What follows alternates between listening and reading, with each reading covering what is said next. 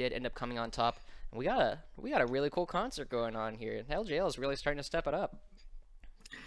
Yeah, and it's really cool to see these regions that maybe you don't hear about as much in the professional League of Legends scene sort of step up their game as the game continues to evolve.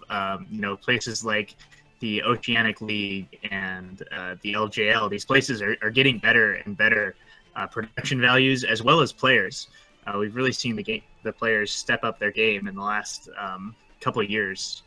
Yeah, absolutely. We were starting to see, exactly like you said, some of the wild card teams that came out of some of these regions during the last, what do you call it, the World Championships had a great run. He's making it out of groups for the first time in League of Legends history. And the winner of these guys, they aren't going to be playing at Worlds necessarily, but they will be playing at the Mid Season Invitational coming up very soon to represent Japan. Hopefully get a little bit more recognition for the wild cards. Yeah, I'm really looking forward to seeing how these people perform on an international stage. Whether it's Detonation, FocusMe, or Rampage Gaming who takes this one, it's going to be really exciting to see what they can pull out later on in the season. Yeah, a lot of people, I remember when Japan was first getting their server, a lot of people were talking about how the only reason why we don't see, Japanese teams competing with the Korean teams in the World Finals and having, a combined server or anything like that was simply because Japan hasn't had their own server. Now, unfortunately, that hasn't quite panned out. We did see FocusMe at the last International Wildcard tournament, and they did solidly for a new team that's only had their server for about a year. I believe they ended up taking 4th out of about 7 teams, but that's a great showing, and it gives them that international experience, and hopefully they'll be able to bring it back and have a great series with us once again today. Yeah, and of course here we see the stellar introduction videos that Riot Games Japan has been putting out.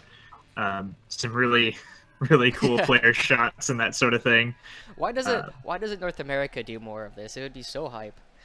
Yeah, right.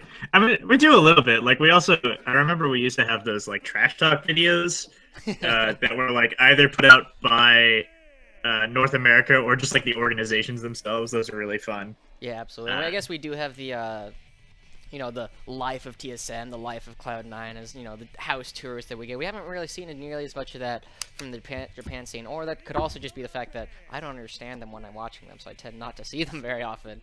But here we go. We're gonna be running through the rosters right now, starting over with Rampage. Here comes Evie onto the stage. He had a really good series last time, having some great plays on Tom Kench during the last set that they had with Unsold Stuff. Nautilus, Tom Kench, Fizz, Camille. He's had a great season so far, and we're looking forward to what comes out. Tussle's going to be the next one coming out. The jungler, Lee Moon-young. He's actually coming over from Korea. He hasn't participated in any major leagues before, but he was just pulled from solo queue. Comes here, joins Rampage here in the finals, and he's had a great season. I remember we were talking yesterday a little bit about the fight between Neo and Tussle, between Unsold Stuff and Rampage, and Tussle was a very quiet hero, but he was helping to carry the game as well. Here we go. Mid lane is Ramune is going to be coming up. He's been a Syndra one-trick almost in the professional scene. That's not something you get to see very often, but he's had over half of his games on the season just played on that singular champion, and with any luck we'll get to see at least 3 more of his Syndra games today. But Yutori Moyashi, this guy is the star of Rampage. He's had so much effect, and we saw yesterday when he got ahead, he carried the game single-handedly. He was so far ahead, 150 CS leads in multiple games, just doing everything, going massive. But when he's not ahead, unfortunately, that can really lead Rampage to crumbling. But what is an ADC without a support? We're going to bring out Junghoon Dara coming over once again from Korea, and this is one of the people that a lot of people like to talk about when they think of Rampage. It's Yutori and Dara working together so well, getting such big leads in the laning phase and just carrying it over into the rest of the split, or into the rest of the game rather, and just allowing Yutori to be the Yutori he needs to be. He's not the Yutori we deserve, but he's the one we need. Yeah, this team really stepped it up over the series. The best of 5 that we saw earlier this week really clinched out a victory, showed a great mental resilience, coming back from the brink of defeat. They were down 2-1, I believe, before they managed to take their victory. And now their opponents, Detonation, is going to show up here, I would imagine. Um, Yeah, absolutely. Here comes Detonation FocusMe. Now, these guys aren't just a League of Legends team, but this is League of Legends we're watching. Let's get to talking about that. We're going to see a lot of really cool stuff coming out of that. We're going to see, starting off with the top lane, Utapone in just a moment. This is potentially the most important player on the team. He's had a long run. He's been with this team for at least 3 years, doing fantastic stuff, originally playing the ADC. I don't know about you, but I know a couple people from over here back before they had their servers actually had a chance to play against him. And even when they're playing with about a 200 ping, he's still a monster to play against. But here we go. He's going to be coming through that smoke. And, oh, man. What a stunner, isn't he? He certainly is a pretty nice looking guy, I have to say. Look at all those things on his chest. I wish I had that many sponsors. I guess I'll just settle for one. But here we go. We're going to come out next. We're going to see Paz coming out from the jungle. Now, this is one of the substitutes for Detonation. He hasn't been playing in a lot of the games recently. He's been trading off with Shrimp, someone who many people might be aware of from his Challenger Series and NALCS stints a couple years ago. But Paz is going to be taking over Saros, the other super celebrated player of the LJL. Saros has been having a monstrous game. Some people calling him the Faker of Japan even. Just being able to bring so many different things to the table. He's played 8 champions over the 24 games he's had, and the most he's played on any one of them is 4. So he is versatile, he can play anything, and he can carry on anything as well. Right, and then joining us next is going to be Zeros, the AD carry for Detonation FocusMe. Really strong performance across the split. Currently has, I'm really excited to see, I don't know if he's going to pull it out, but I hear that he's 8-0 on Jhin in the main season. So I'm really looking forward to see if he's going to pull that out today. We'll have to see.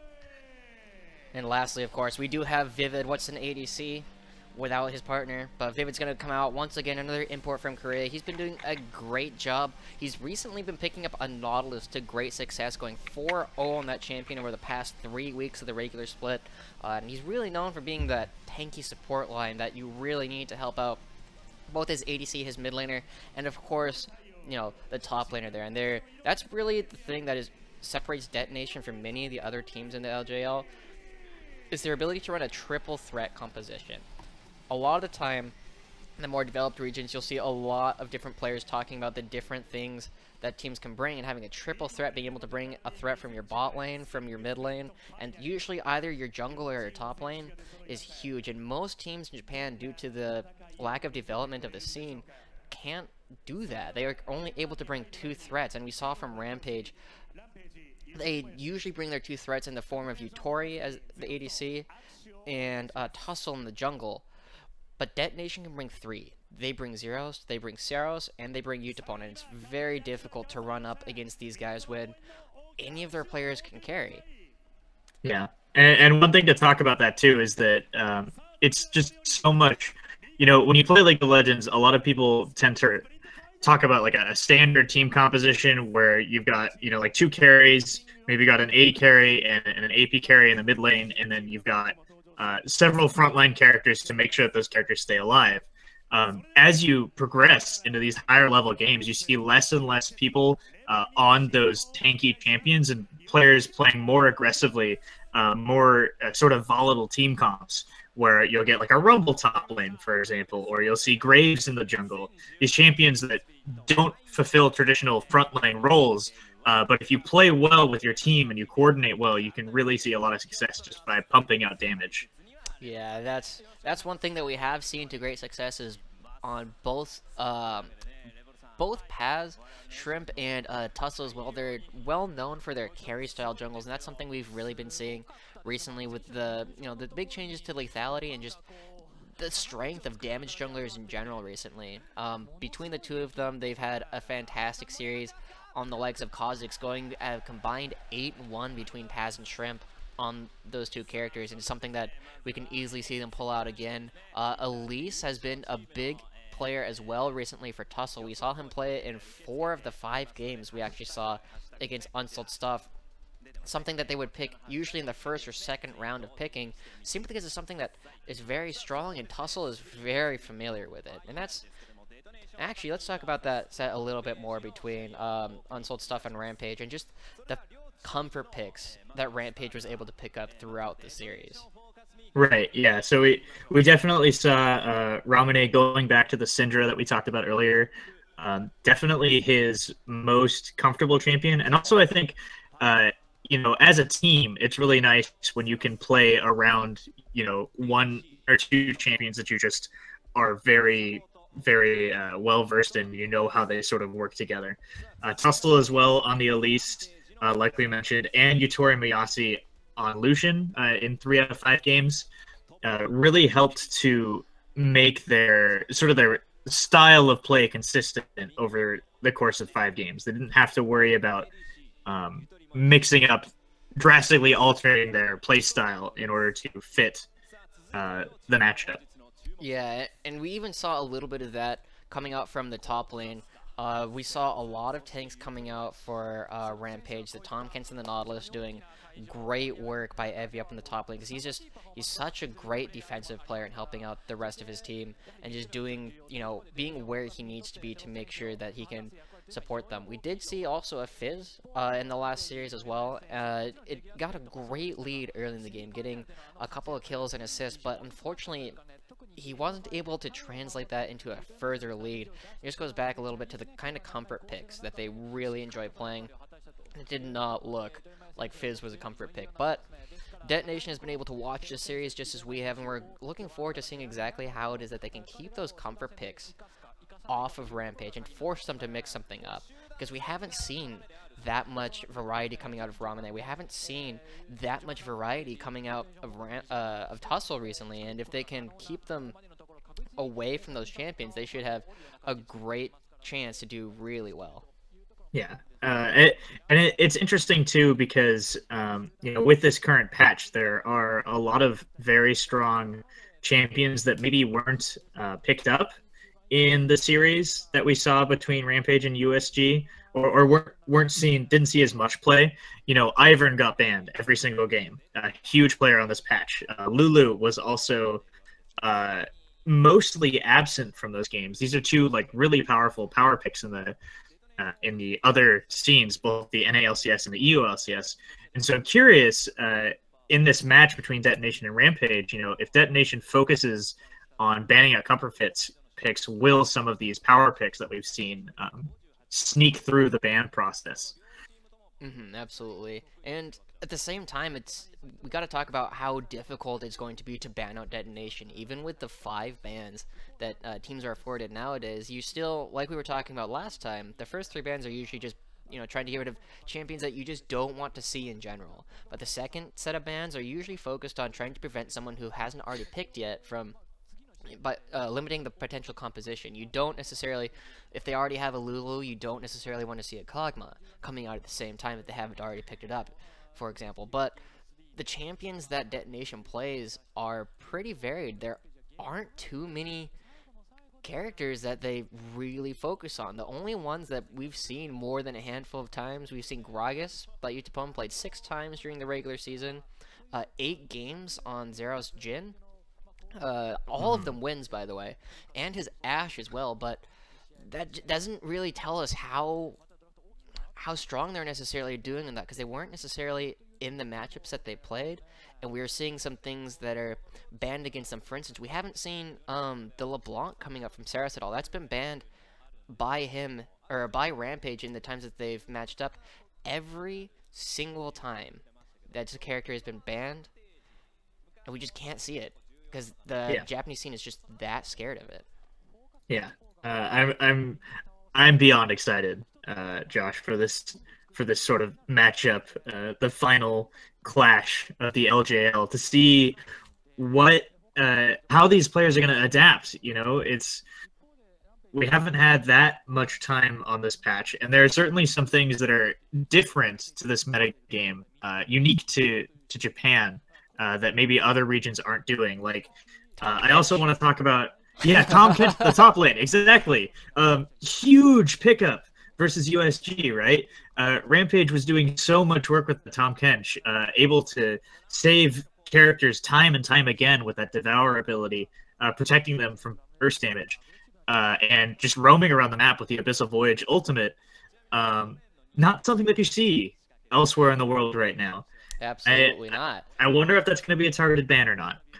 Yeah, and it was interesting to see that it wasn't just Evie who was focusing on it on Rampage. It was also his opponent who was trying to do so much with that Tom Kench. Again, it was picked or banned very early in the draft every single game because they put so much pressure on it. And I think this goes back a little bit to something that we see a lot in the competitive scene. So first off, professionals pick strong champions. Secondly, they want to pick characters that have low counterplay. But thirdly, Right. you want to be able to protect the people and keep the people alive who you need to. And again, we can't harp on this enough, but Rampage is carried so hard by Yutori Mayashi throughout the season, having a 6.2 KDA in this matchup alone against Detonation, and having a 10.2 KDA over the entire season.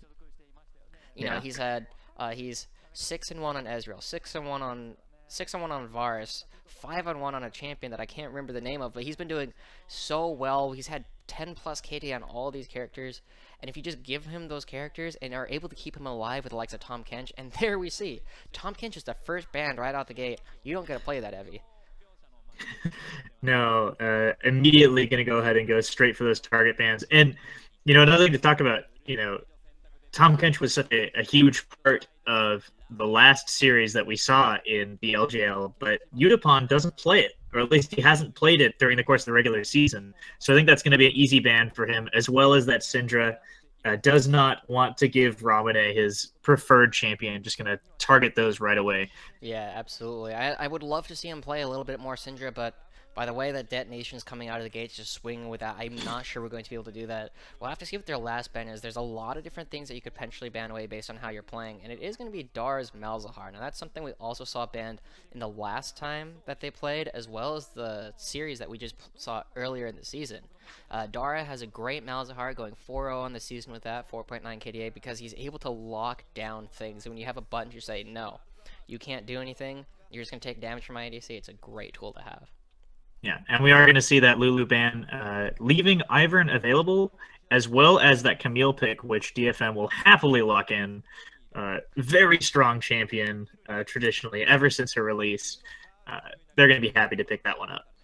And interestingly, like you said, Ivern is still available in this draft, but none of the players in this game really have a strong Ivern that we've seen a whole lot of throughout the season. I don't believe Tussle nor Paz have more than perhaps a game apiece on this champion in competitive scene. So unlike last series where it was such an important pickup to have to deny from Neo, we're just going to see it come through, and I don't think we're going to see it picked up, especially as Tussle's been hovering over this Graves, a champion he did not get to play at all on Wednesday. He's going to very likely pick this up and potentially have, you know, the second threat available. But I'm wrong. He's going to go back to the least, the 5th time he's picked it in the playoffs this season. Yeah. And something that there's definitely something to be said about Elise's strength in pick potential. Having locked in both Nautilus and Elise, it's very easy to secure vision around objectives, and then just catch, you know, a member of DFM that's warding or trying to scout them out, get an easy quick kill there, and then transition that into a lead. That's probably what they're going to go for. Meanwhile, DFM goes ahead and picks up the top lane Gragas for Utapon. Are you sure really it's strong. top lane Gragas? Oh, you're right. I'm mistaken. Now that's very dangerous. We talked a lot about the flex picks a little bit, because the flex picks, being able to move those champions around, Gragas can be played in the top lane, he can be played in the jungle, and every now and then we see him make a play as support, but the Camille can very easily be played either in the top lane or as a support. Now it's interesting, we do see the Varus getting picked up for Detonation, and this is something that has been a very interesting champion over the season, just watching the different ways he can build. During the match we saw a couple days ago, Varus was generally built for team fighting. We saw the Blade of the Ruin King, Blade of the Ruin King and the Ruin's Hurricane just being able to put down a lot of damage and doing a great job with that. But previously, we saw a lot of lethality builds going for the piercing arrow damage as you just build up so much armor pen. But we do see the Lucian picked up for Yutori. That was one of his comfort champions. And it's a little interesting that Saros was hovering Lucian before they ended up deciding on Varus. It almost sounds like a little bit of a bait. Yeah, definitely going to be that case here. And now both teams looking to put some pressure on their mid laners. Going to try and ban some of the mid lane champions that they don't want to see. Echo being banned for RPG, and DFM going to go ahead and take away the Talon from Ramune, try and scrunch him down even more. Now, it's interesting because DFM, their mid laner Saros plays a ton of champions. RPG a little bit more limited. I'm kind of curious what this is going to force him down to, with both Syndra and Talon taken away from him. Yeah, that's true. In the times that these guys have played throughout the season, Ramune has 4 games on Orianna of the 5 games that they played each other, and the last one was on Syndra, so I wouldn't be surprised to see that Orianna ban. It's actually going to be his Talia, so we're probably going to see an Orianna pickup for Yutori, because I'm not sure what else he would play if he doesn't have any of the champions that are banned out available to him. He has a couple of games on Ahri that he's done decently well with, but it looks like he's just going to step back, play that Orianna, and his Orianna throughout the season has been okay. His Orianna has been solid because it can protect Yutori, but it's not something he's necessarily carried with, and a character like that has such strong carry potential due to the presence of the Shockwave, it's not the most impressive thing I've seen come out of him. But this is the playoffs. This is when everybody's going to be bringing things to their fullest potential, so I'm really hoping to see him make me eat my words. Right, absolutely, Josh. And over on DFM is Zillion Hover, and that will be a lock-in. I still have yet to see if that's going to be a mid-lane Zillion or a support Zillion, but I think that I like the pick in the context of this game in any case. RPG has a lot of sort of single target damage. Orianna does some AoE, but for the most part, at least this far into their draft, they're looking to single out a single target and burst them down really quick and then take an advantage from there. If DFM makes use of the Zillion ultimate well, they'll just be able to pick that person right back up and prevent the advantage from happening. And it does look like that's going to be a mid lane Zillion as they lock in the Shen as their final pick. Yeah, and I have to say I'm a really big fan of the way that Detonation FocusMe has drafted this pick ban phase. They have both the Zillion and the Shen to just create so much survivability on a single champion that they want to, and it's going to be the Camille for Vivid down there in the bot lane. But between all of this, they have good lockdown available. They have the initiation available from both Camille jumping over walls as well as the Gragas with the explosive cask. And they'll just be able to move around. But then it's also going to be very hard to kill their team. There's not that much burst damage available to Rampage. You get a little bit from the Elise. You have some from the Orianna. You have a little bit from Brand and Lucian. But if they all use that little bit of burst that they have to burst down a single target, you're not going to be able to kill anybody else because their damage is decently split between sustained and burst. But when you have both a Shen and a Zillion and Gragas, who, if you know me at all, you just know how much I love that champion. And by love, I mean hate, because he does not die. Yeah. I mean, one thing to talk about, though, is, we talked about in the pregame, we sort of expected Detonation FocusMe to bring what we call a 3-threat comp to have 3 big major damage dealers. Their team doesn't really have that this game. They've got a ton of tankiness in both Gragas and Shen. But with Camille relegated to the support role, she's not going to have as much items to build up the sort of damage that we expect to see out of her.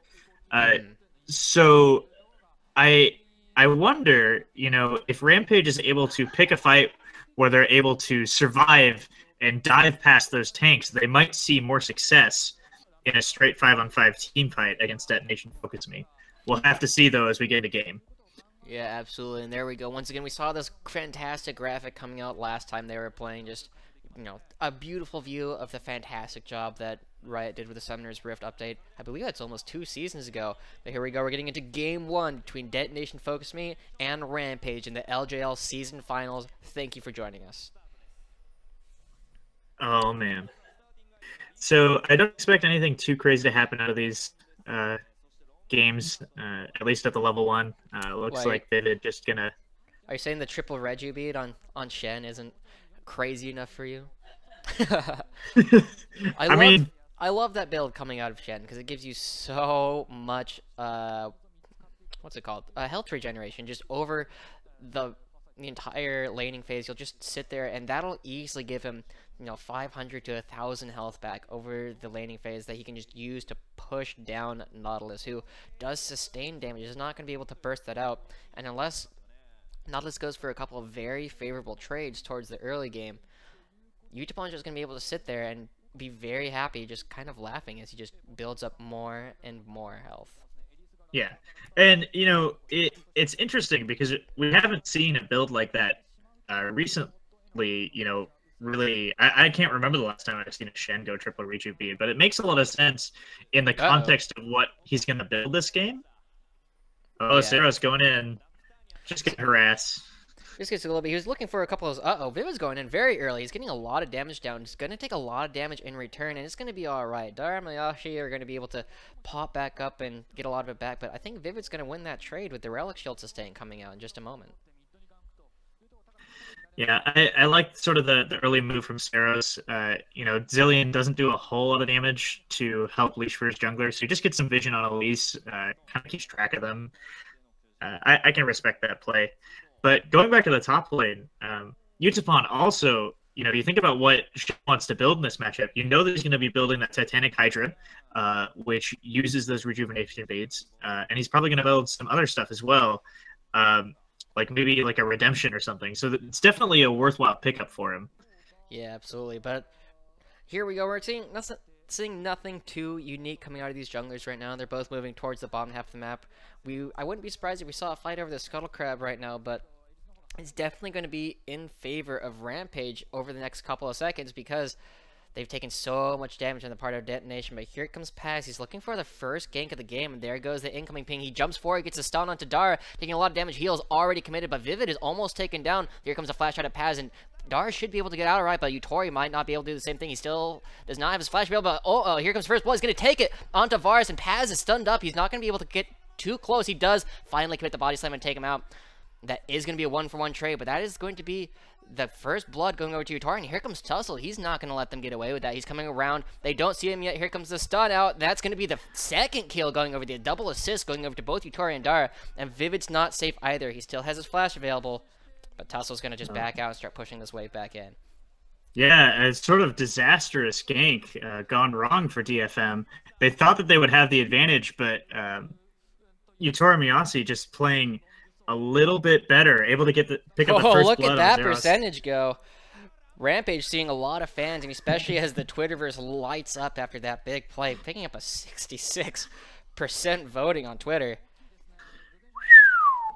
Wow. That's some dedication from your fans, just watching out for you. But that was fantastically played in the bottom lane, getting so much advantage. They're already at nearly 1,000 gold lead, and it's only 4 minutes in the game. Yeah, and you have to imagine a lot of that comes from that early first blood gold, but that's definitely it's tough to play at this level, and to see like even just the first play of the game that you try to make go wrong is definitely unnerving. I'm hopeful that RPG can pull it out and be resilient, or excuse me, DFM can be resilient, not feel too bad about that, and continue to play at the top level.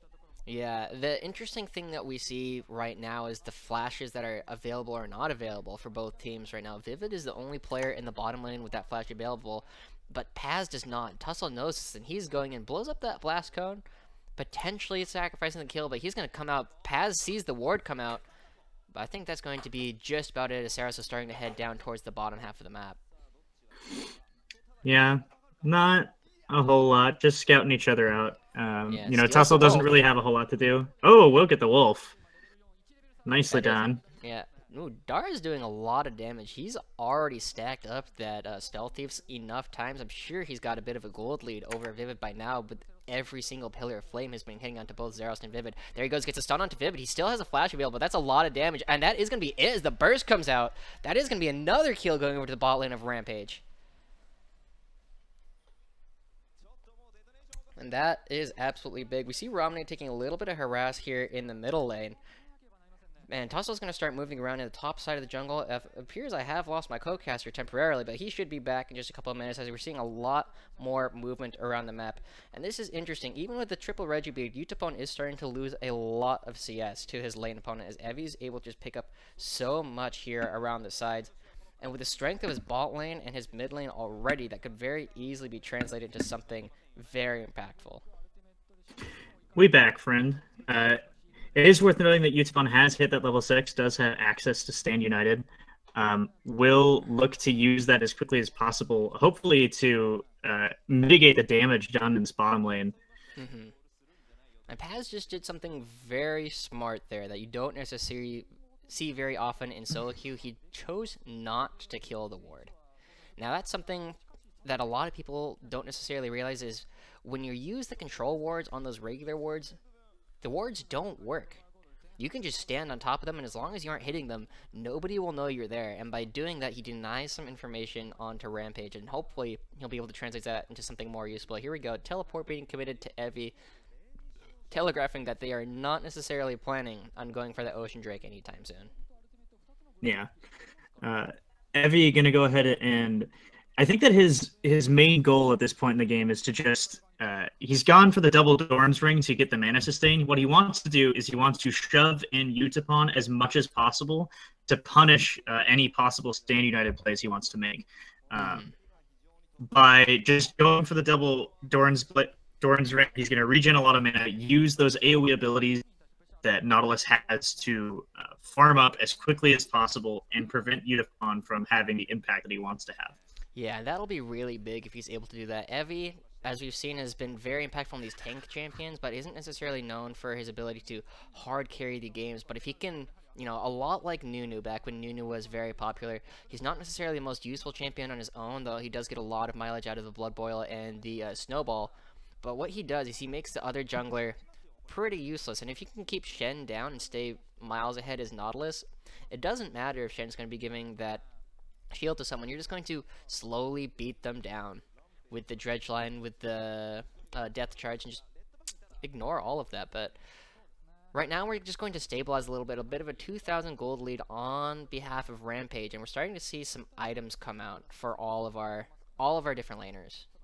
Yeah, it looks like Yutori Miyasi going to go for that Blade of the Rune King first build on Lucian that we've seen. I especially like this pickup against the tank-heavy composition of DFM. They have a lot of frontline members who are going to be building at least some amount of health, being able to chip through that with the Poachwater Cutlass, and eventually the Blade of the Rune King is definitely a good pickup for him. Yeah, absolutely. And we see Tussle once again here. This could be a little bit more dangerous. Yutori is getting a lot of damage down to Zeros. He still has both of his summoners available, but that is likely going to force him out of lane, especially with Tussle being able to move around, potentially get down and escape with the repel, but looks like he's got different ideas. Zeros is in the mid lane with that teleport. Paz is now visible on the map, and they have a lot of different options available to them with that gold lead. And, ooh, Vivid getting a little bit of damage, missing the piercing arrow coming up, but there's a lot of options available to Rampage right now. Yeah. And they don't necessarily have to act on them, right? You know, they've got a solid lead. The Hex Ultimatum is going to come down. The Pillar of Flame misses. Yutori's taking a lot of damage. He has his flash veil, but he can't leave yet. Paz misses the body slam flash, but it's okay. You're getting a couple of summoners out of the Rampage bot lane, and that means he can come back very soon. Yeah, really Shockwave committed in the mid lane. Moramine is going hard onto Saras, getting the Thunderlord's proc right now, but I don't think we're going to see too much. Tussle's going to come around the side, hopefully get the cocoon. He does hit it, but with the ultimate coming out of Zillion, that's all they're going to be able to get. Yeah, it's still definitely a solid play out of RPG. They do get priority and some pressure on this mid lane turret, and also, you know, making plays in the bot lane match, but here comes Paz. Yeah, Paz is going to be backing away. He sees that ward go down, and they're going to spot him out and not necessarily do anything with it. A gank at this level of play isn't necessarily very successful if you can be ready for it, and that's exactly what Rampage are. Teleport coming out from Sarah is not going to want to lose too much of that CS, and we're seeing large CS leads coming out of all of Rampage's lanes right now. Yeah, really making the aggression work for them, and now looking to make that Ocean Drake. They know that the bottom lane, Zeros was forced sort of to farm under the turret, so RPG should be able to pick up this first Drake of the game pretty quickly. Will give them some increased health regeneration, which is definitely helpful against the likes of Zeros' piercing arrow poke damage. Yeah, absolutely, and we don't see a whole lot in the way of siege potential coming out from Rampage. They're going to want to engage more, but when your primary poke is coming out from Dara's Brand and Ramone's Orianna, it's not going to do as much as Zillion hucking bombs or piercing arrows coming out of Zerost. Yeah, so it's really nice to have that sort of first dragon protection, especially, you know, if you have the opportunity to take the dragon, it's not an Infernal, why not take it, right? Yeah, absolutely. Further cement your lead. Yeah, we've been holding steady at this 2,000 gold lead for the past couple of minutes, and while that's great, Rampage are still going to hit their item spikes just a little bit earlier than Detonation. Hopefully, be able to translate that into some big fights here in the early games, as we wait for potential objectives to become back available. But first Tower Blood is still available for everyone, and that's something we're likely going to see become pressured very soon. Yeah, this first back timing for bot lane, well, I guess the second back timing for bot lane is going to be really important. If you look over the items between these two laners, we see Utori Miyasi has already completed his first shot in the game with that Blade of the Rune King. Paz doesn't realize he's going to spot it out this gank. He's going to have to wait a long time if he wants it to be useful at all. He's probably just going to end up backing one of the bushes here as they wait for Utori and Dara to return to pushing. Yeah, he's been putting a lot of focus on this lane because he knows that after that sort of first failed gank that Zerost and Vivid definitely need the help, but he's just not being able to find the opportunities that he needs to.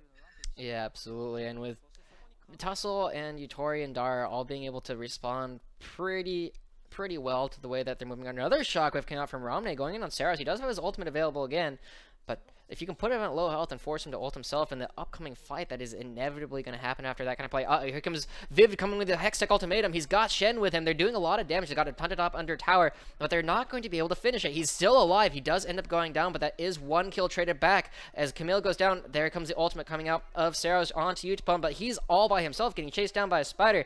The little old man is going to be able to run away successfully. They're trying to turn back on Utapon. He taunts over the wall, and there aren't any flashes available or willing to be committed by Rampage, but a one-for-one trade is going to be all right. Dara flashes forward, gets a stun onto Paz, a lot of damage. The explosive cask is going to be able to save him. Tussle is going to take a lot of tower shots, does end up going down. Dara is already dead, but Evie's around the side. He's still looking for more, and this fight just keeps going, but Utori is doing Utori things. It's going to take the bot turret as well. Yeah, definitely a chaotic fight between both teams trying to secure an advantage. You know, you have to worry, you know, at the highest level of play, everything's on the line with this between these two teams. Maybe not the cleanest fights we've seen. Utori able to pick an advantage. Let's watch that again. So Vivid goes in huge with the Stand United. Really aggressive play. However, Ramone flashes behind the turret, and that forces them into a turret dive that they didn't want to take. And then from here, it just gets more and more messy. Utapon gets saved by the Zillion ultimate. Will survive for a little while longer. Does end up having to burn his flash. Nice taunt gets him out of the way. But then we see Dara sees the opportunity on Paz, gets the flash stun to take the kill. A great task will trade with Tussle.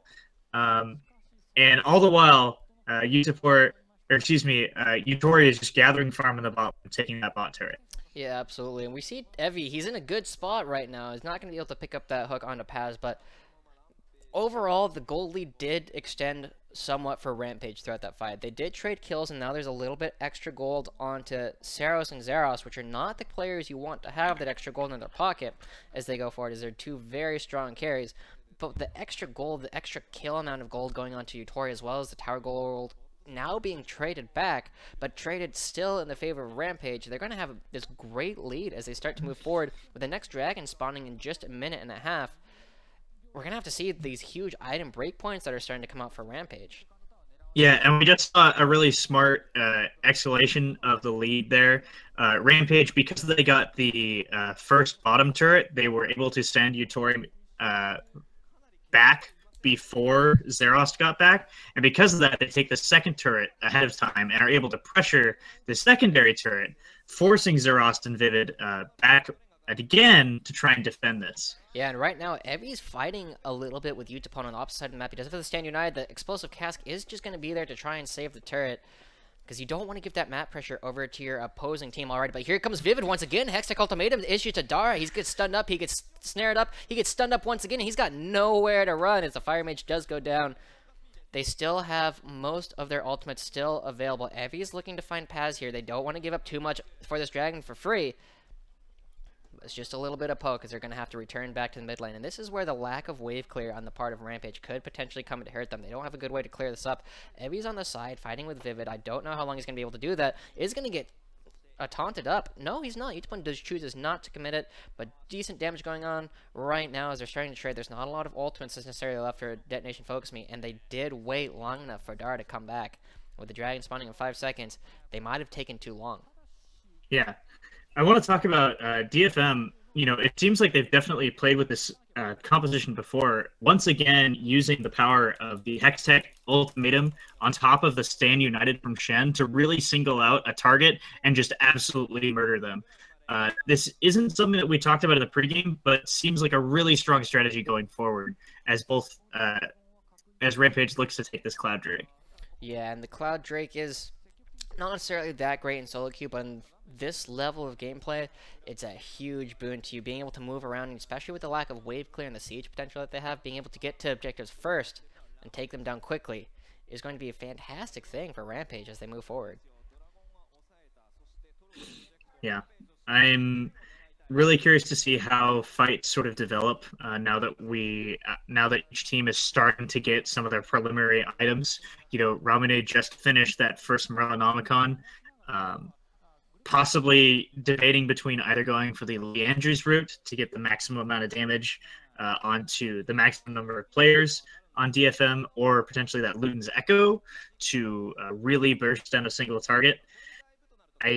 I don't know how these fights are going to turn out. I mean, we talked about how DFM really has to pick and burst their targets carefully because with a 3-tank composition, they just don't have sort of the damage to win an extended fight as long as RPG can stay alive.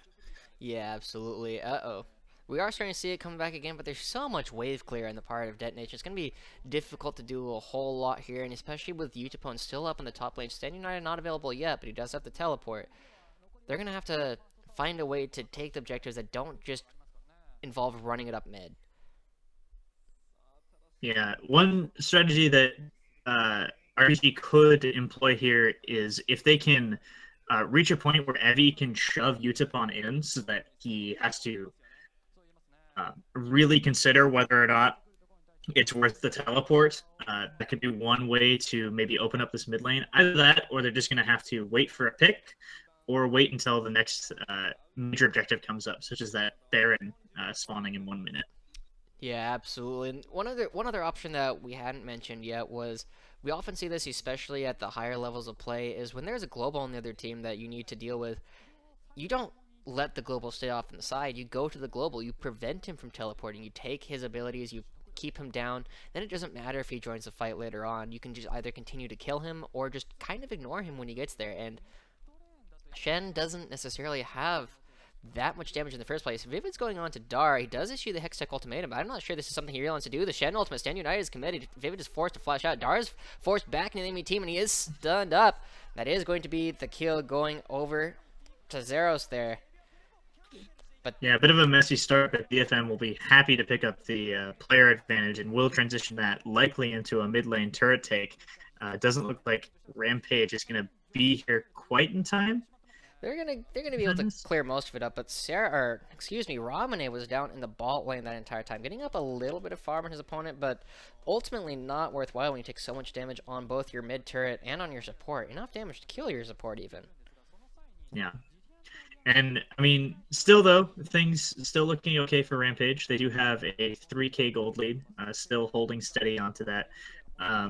Have to worry though, they're due to the short range nature of their abilities, sieging past these tier 1 outer turrets. Like once they take down the tier 1 mid turret, I'm not so sure how they're going to continue to increase their advantage. Oh no, the blue buff reset.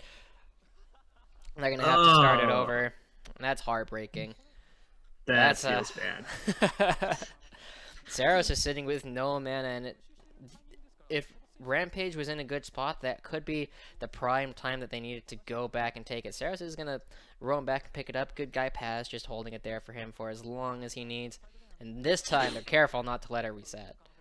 Yeah, and here you can see, sometimes even in professional play, nerves get the best of you, or little things like this sort of slip by. Normally not a big deal. Fortunately for DFM, Rampage wasn't immediately pressuring the mid lane at the same time that Saros was trying to get that blue buff. Yeah, should be okay. It should be alright. And we are starting to see Vivid getting some good engages on this game so far. He's already picked up Dara at least once. He jumped down into Ramune, and that's how all these fights have been starting, and how DFM has started to even up the kill count. But it's not going to necessarily be enough long term if they keep doing that, especially as the damage on Lucian, the burst potential by Ramune and Yutori starts to grow. He's going to need to be able to find less ambitious picks, shall we say.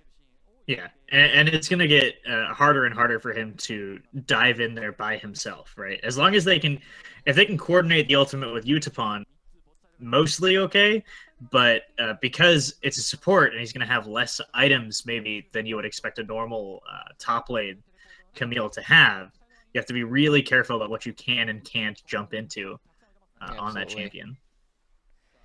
And here, we're seeing with the next dragon coming up in about 50 seconds, we're going to see teams returning to this mid lane, running it down mid, perhaps a bit too much, a little bit of damage getting traded back and forth. Ooh, save the ward.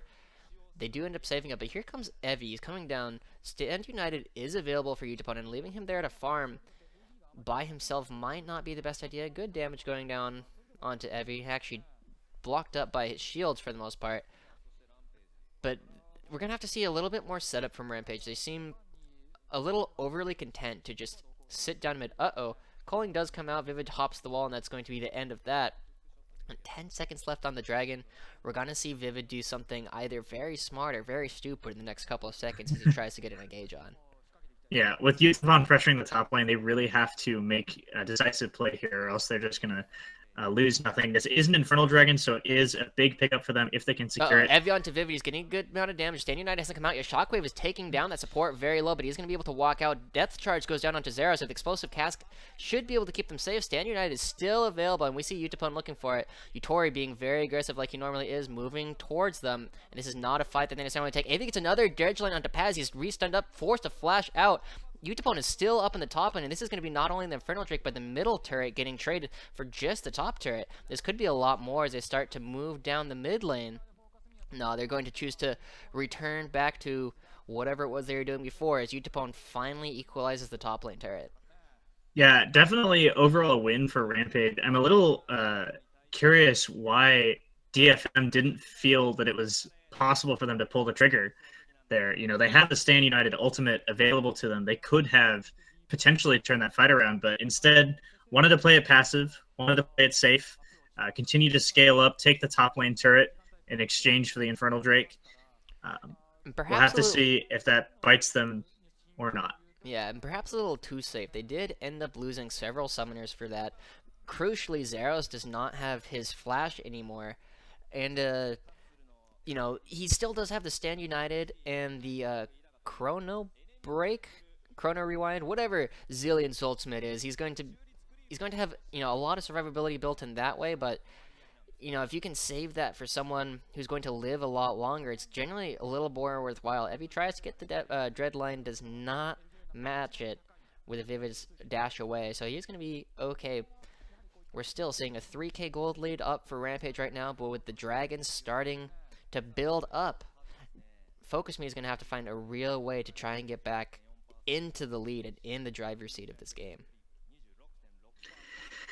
It's difficult for them at this point because Rampage has been playing very well on a macro level of this game. You know, they grabbed a couple early advantages. Ooh, great dodge from Seros. Keeps him safe from Tussel's Cocoon. Calling goes on to Zeros. A lot of damage going down onto him. Vivid is going to block a little bit for that. But, Evie is around the back. This is what we're talking about. Zeros doesn't have any flash. He's stunned up. He's taking so much damage in the middle. He does get the ultimate from Zillion, but here comes the damage back. Yutori's jumped on by Vivid, and Utapon's on the other side. Yutori does pick that up onto the support, but there's a lot of trades going back and forth. Tussle ends up going down. Paz and Saros are fighting Evie right underneath the turret. Saros doesn't have ultimate. He does go down. Paz has nothing left either, and he's going down. Utapon is trying to find one more into Ramne before Yutori and Evie can come back, but that is a 4 for 2 going over to Rampage, and this is the second middle turret, and that was disastrous.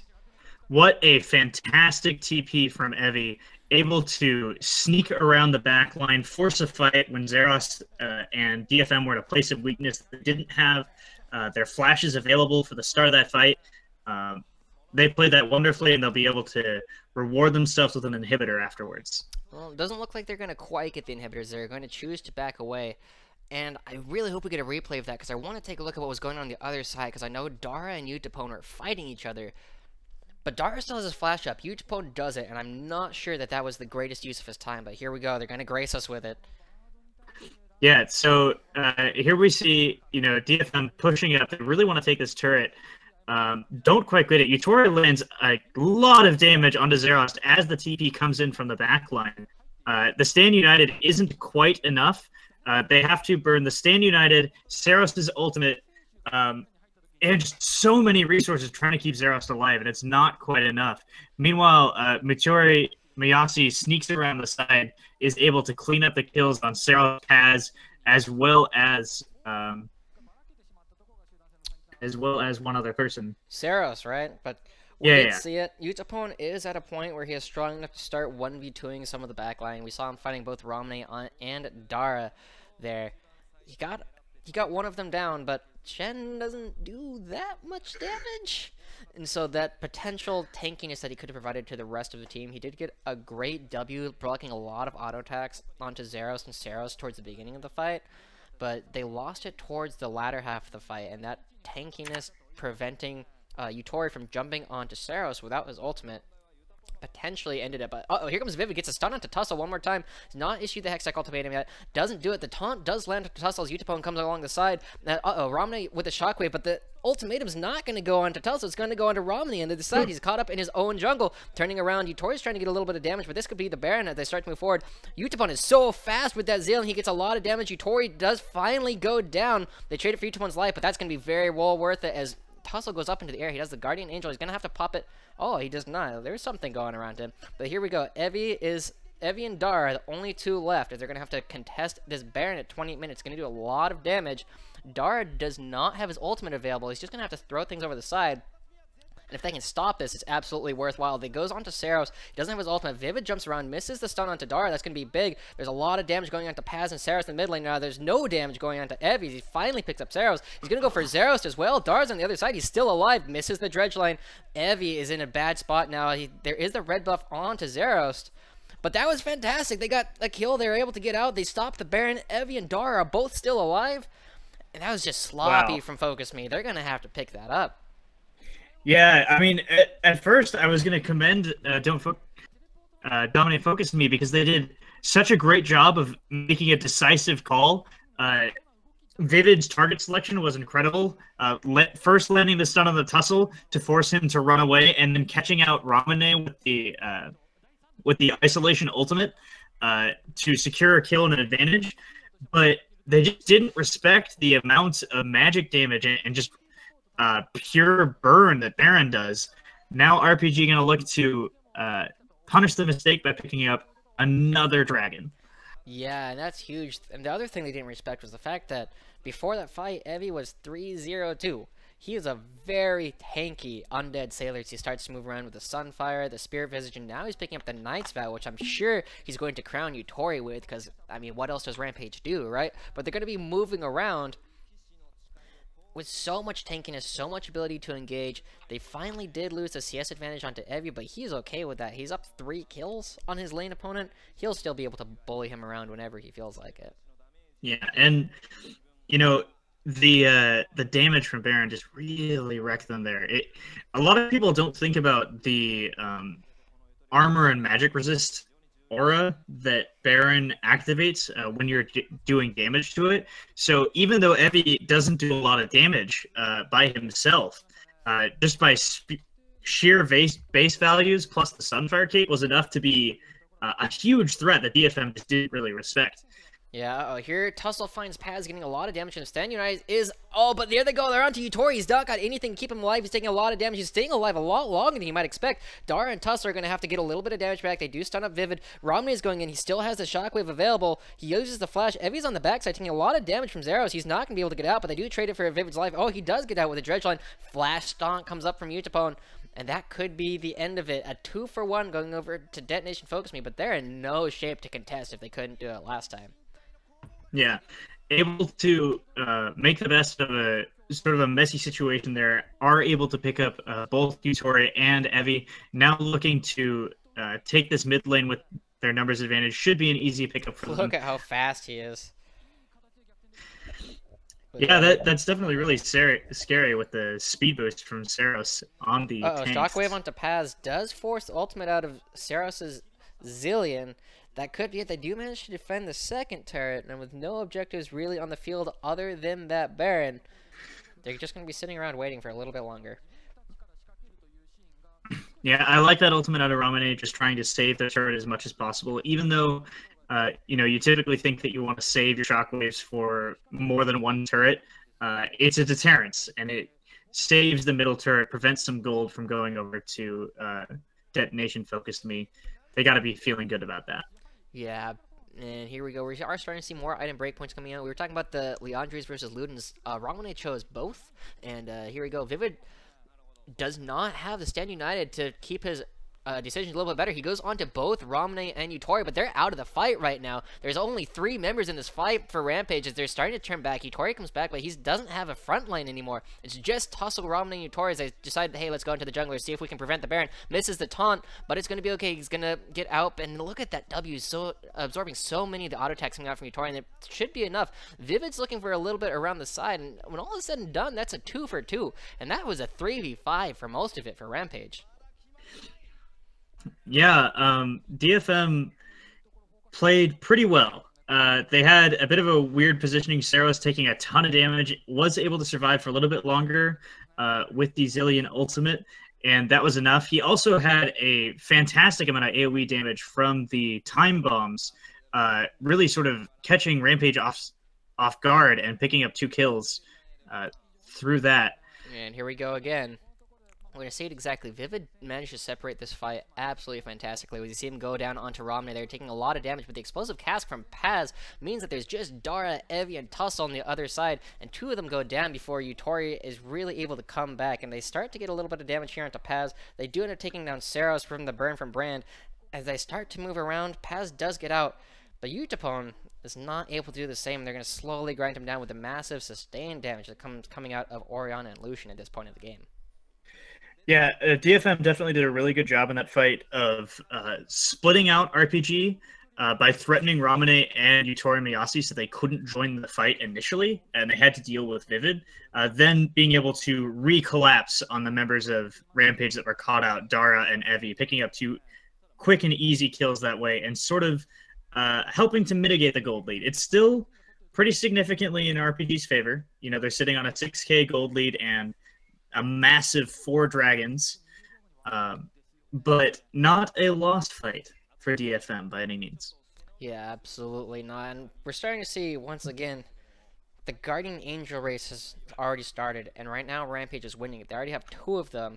We see 2 of them being worked on by Detonation, but it's going to be a little while before Shen and Groggs are able to pick that up and match the Zillion ultimates. Who needs a Zillion when you can just buy your own? That's very true, Josh. Let's see here. How does DFM want to proceed with this match? They would really like to find a team fight where Rampage is not so grouped up. If they can have another fight where they split off the carries, they get Ramune and Yutori Moyasi on opposite sides of the fight, and they're able to pick one and kill them quickly, that could be their way to secure a victory and potentially either a Baron or an inhibitor at this late in the game. And we do see, it looks like we're going to get 5 regular dragons coming up this game, if I'm not mistaken.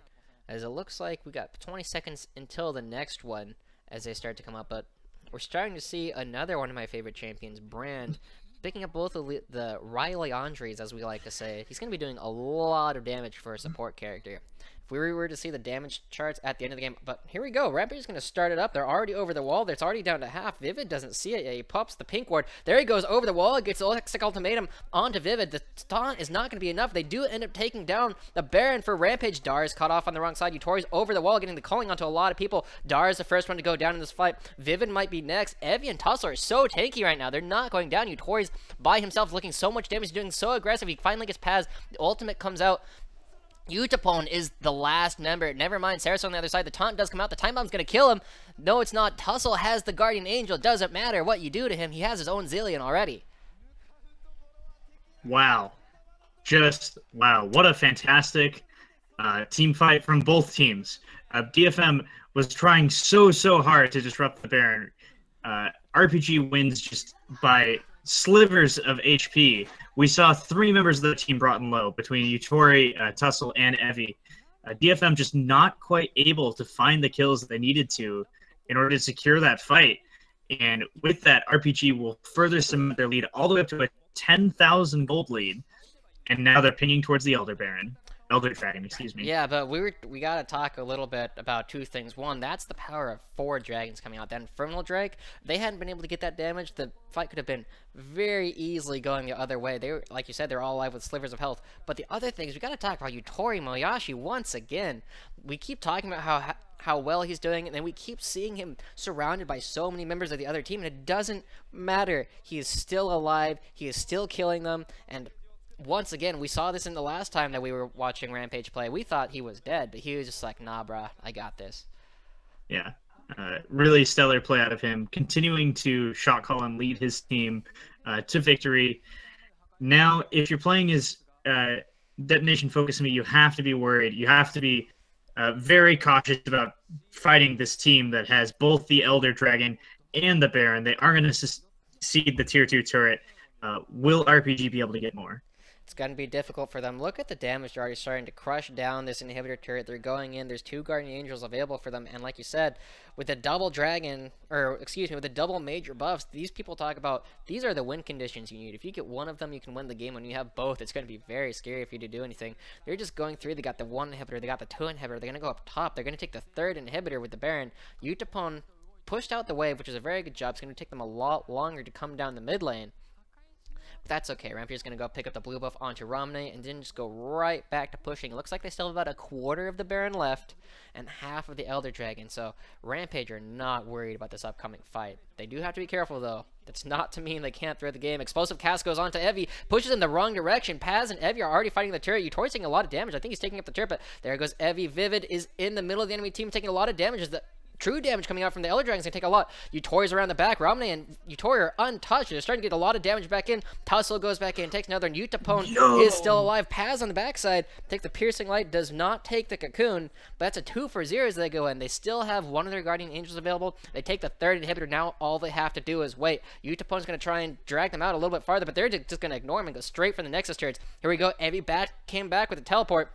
Utapon's around the back trying to get damage onto Dara. Doesn't matter. Ramune. Ooh, Ramune and Dara both go down. Saros on the backside is down as well. There's only 1 Nexus turret left alive. Tussle is going to be doing a lot. You can't hit Yutori. You can't be focusing down the tanks. That's not going to do you any good. There goes Paz. There goes the first Nexus turret. The second Nexus turret. Utapon's the last one alive. Are they going to try and give it over? They are going to give it over. That's got a Guardian Angel, guys. It's going to take a little while. They are starting to crush down this Nexus, and they're going to do it, and we already see Rampage clapping. Game 1 going to Rampage.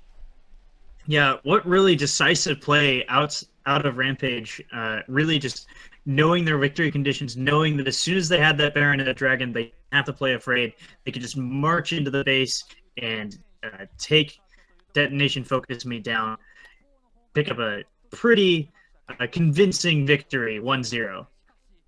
Absolutely. That was a fantastic ending fight. We saw the explosive cast come out from Paz. I'm sure they'll show a replay and we can talk about it a little bit more. But it pushed Evie into your team.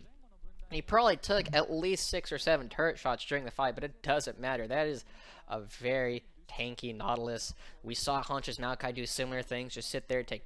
I believe someone counted up. It was 20 turret shots from the Nexus turrets at the time, and he was just healing under them. Nautilus doesn't heal so much, but he's just gonna walk through it as he strides through the enemy team. Yeah, that is definitely one of the weaknesses of Gragas that we've seen. You know, Gragas used to be a huge competitive pick. Is seeing some play once again, but with the changes to his ultimate recently, where it has a set cast time no matter where you cast it. Previously, if you cast it closer to Gragas, it would fire instantly.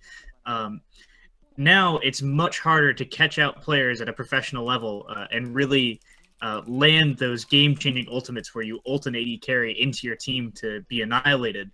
And unfortunately, Paz not able to find the ultimate that he needed in order to maybe separate Rampage more.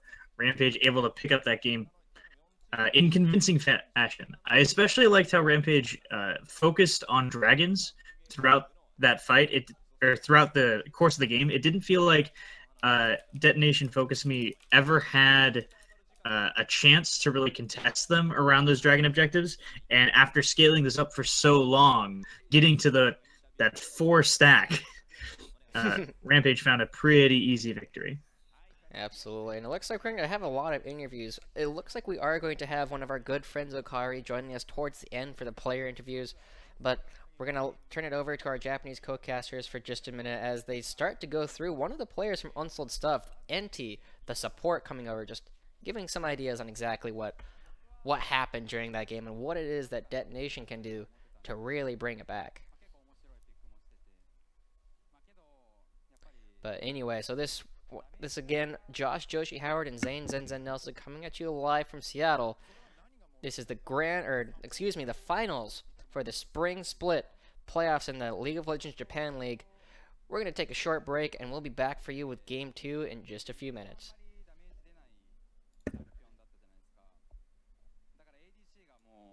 ADC しかダメージ出せないので結構きつかったかなって。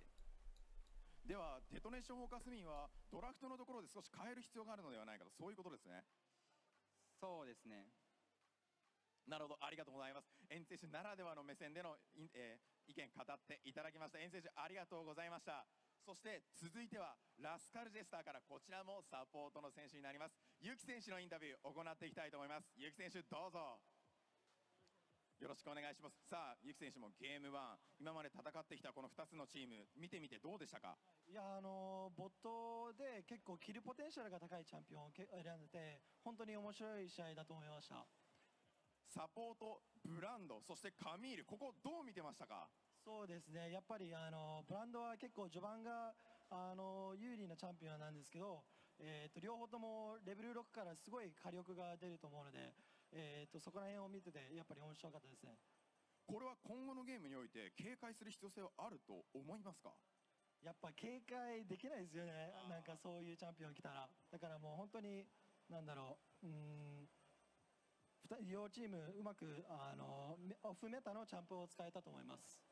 なるほど。そしてこれだけ聞いておきたいんです。大暴れしたゆとりもやしのルシアン、あれ一体どうしたらいいんですか？いや、もうどうしようもないですね。そこまでいっちゃったら、はい、すごいなんか個人が出てましたね。はい。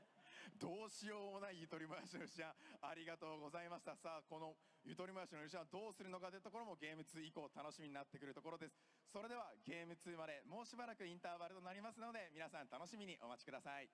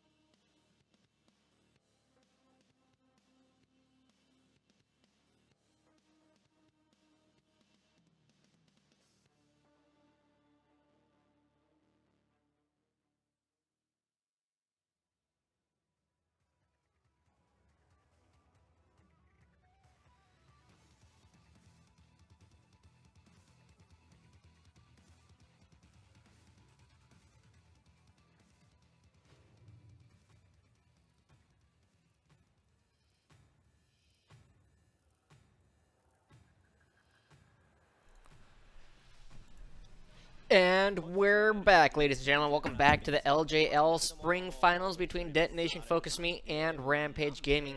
As we just saw, Rampage Gaming did manage to take a fantastic first game off of Detonation FocusMe after having some very decisive play, a very cool composition coming out from FocusMe, but just weren't able to execute it to its full effectiveness. Yeah, I mean, we saw the sort of cute Camille first pick, and then going to flex it into the support role to try and surprise Rampage Gaming.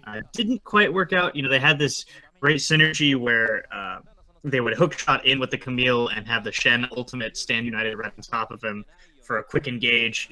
Unfortunately, not quite enough to find the kills on Yutori that they needed to, and Rampage took the game pretty convincingly.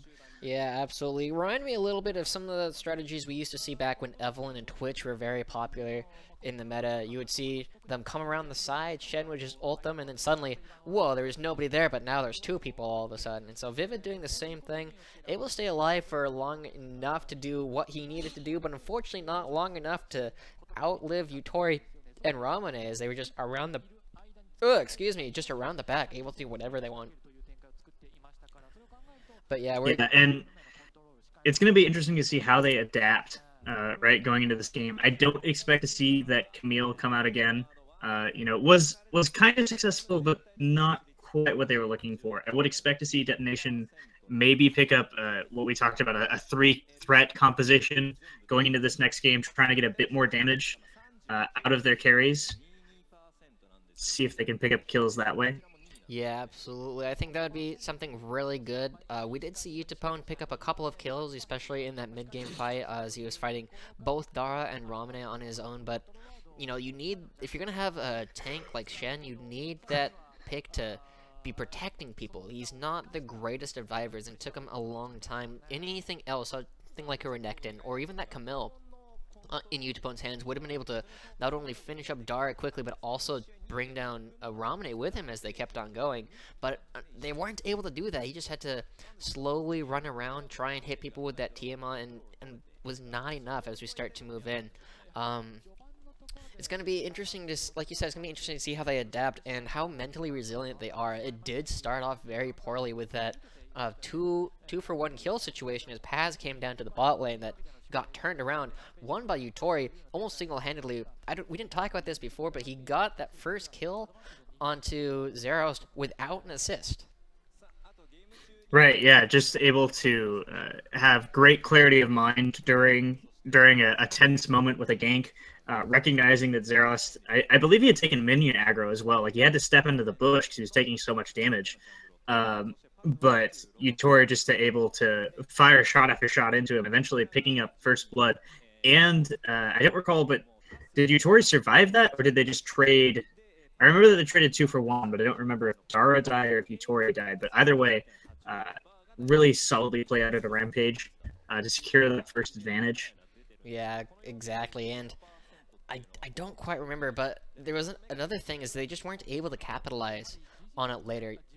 Vivid still had his flash available after the altercation, and nobody on Rampage's side had their flash available after that, and they didn't capitalize on that as well as they wanted to. They tried, and God did Paz try. He spent so much time down in the bottom lane, but they were never able to convert that potential into actuality. They just had to keep trying, but no, that's the power of Rampage's bot lane, as they just did everything they could in order to keep themselves as far ahead as possible. Yeah. Going into this next era phase, I definitely expect a lot of adaptation for Detonation. Not so much from Rampage, though. I think that they looked very comfortable on all of the champions that they played. Ramone's Orianna, you know, we talked about it. We felt a little bit iffy going into this game. You know, he's had some competitive practice on it. He's been playing that for quite a while, but hasn't had the most stellar performance. He played pretty big. Got some really great two-man shockwaves on carries at key moments during that fight. Yutori Miyase, great as always on that Lucian pick. Rampage is going to do more of the same. Detonation is the team that has to find a different combination of champions to take out Rampage. Yeah, and I think one thing that's interesting to compare Ramune and Yutori and their ability to play these in these games is if Yutori is a very loud carry, moving around, moving forward, dashing forward with his E as often as he can. Ramune is a very quiet carry. He does solid plays. He gets shields where he needs to. But like you said, he had a couple of solid, 2-3-man shockwaves in that game. But never did you see the giant faker kind of plays. He runs around and just does what he wants when he feels like it. He was a very with the team, very do what I need to, and it worked. It was ultimately was a very successful champion. We see these bans coming out. We see the Camille, interestingly.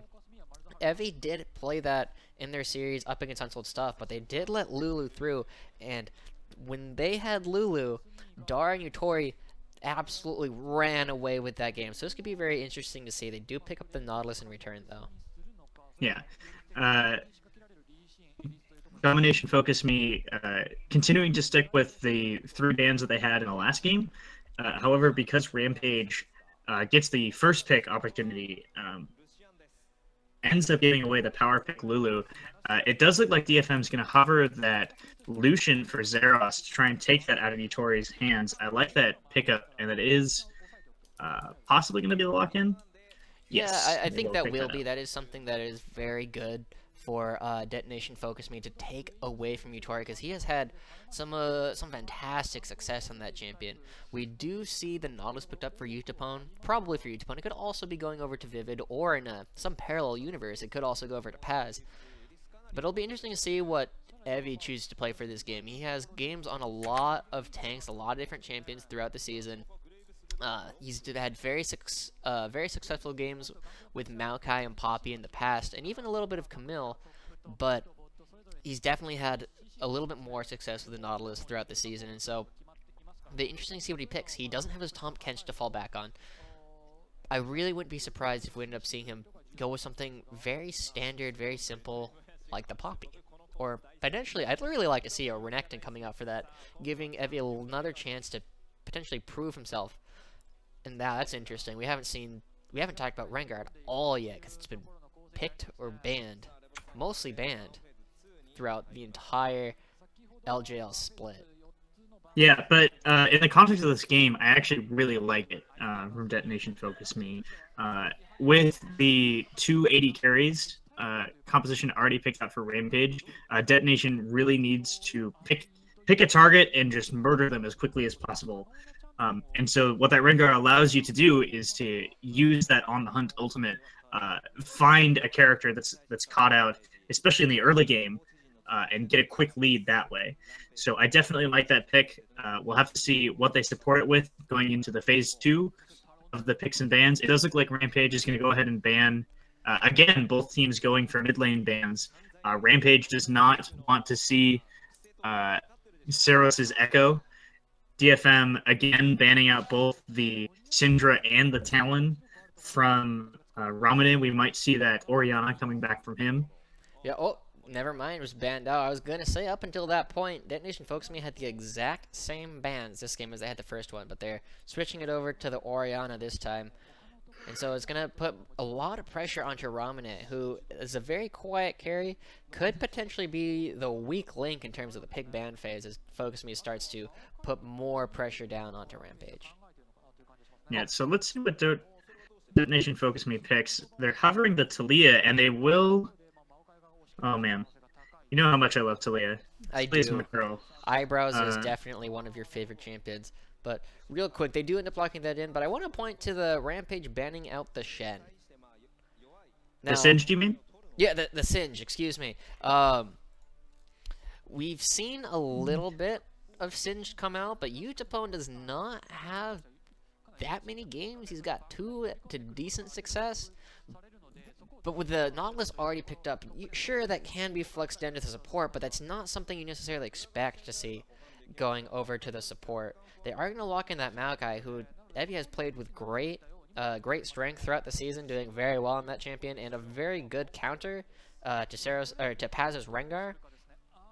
But it does leave an interesting thing. Banning Singe, you already see a very likely top laner. It can be flexed, but there are much stronger supports that could also be picked up, and I almost feel like it's a bit of a waste of a ban. Yeah. Singed, just an obnoxious champion to deal with in general. It does look like Rampage is going to round out the conversation, picking up Ari for Ramune, another champion that he's played to decent success. Ari, not a champion that we see often in the West right now. She sort of has damage problems, I guess, is what I would say in the end game.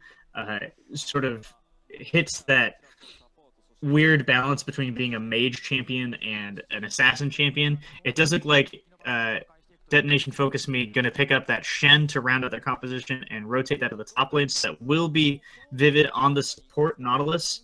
I like that choice.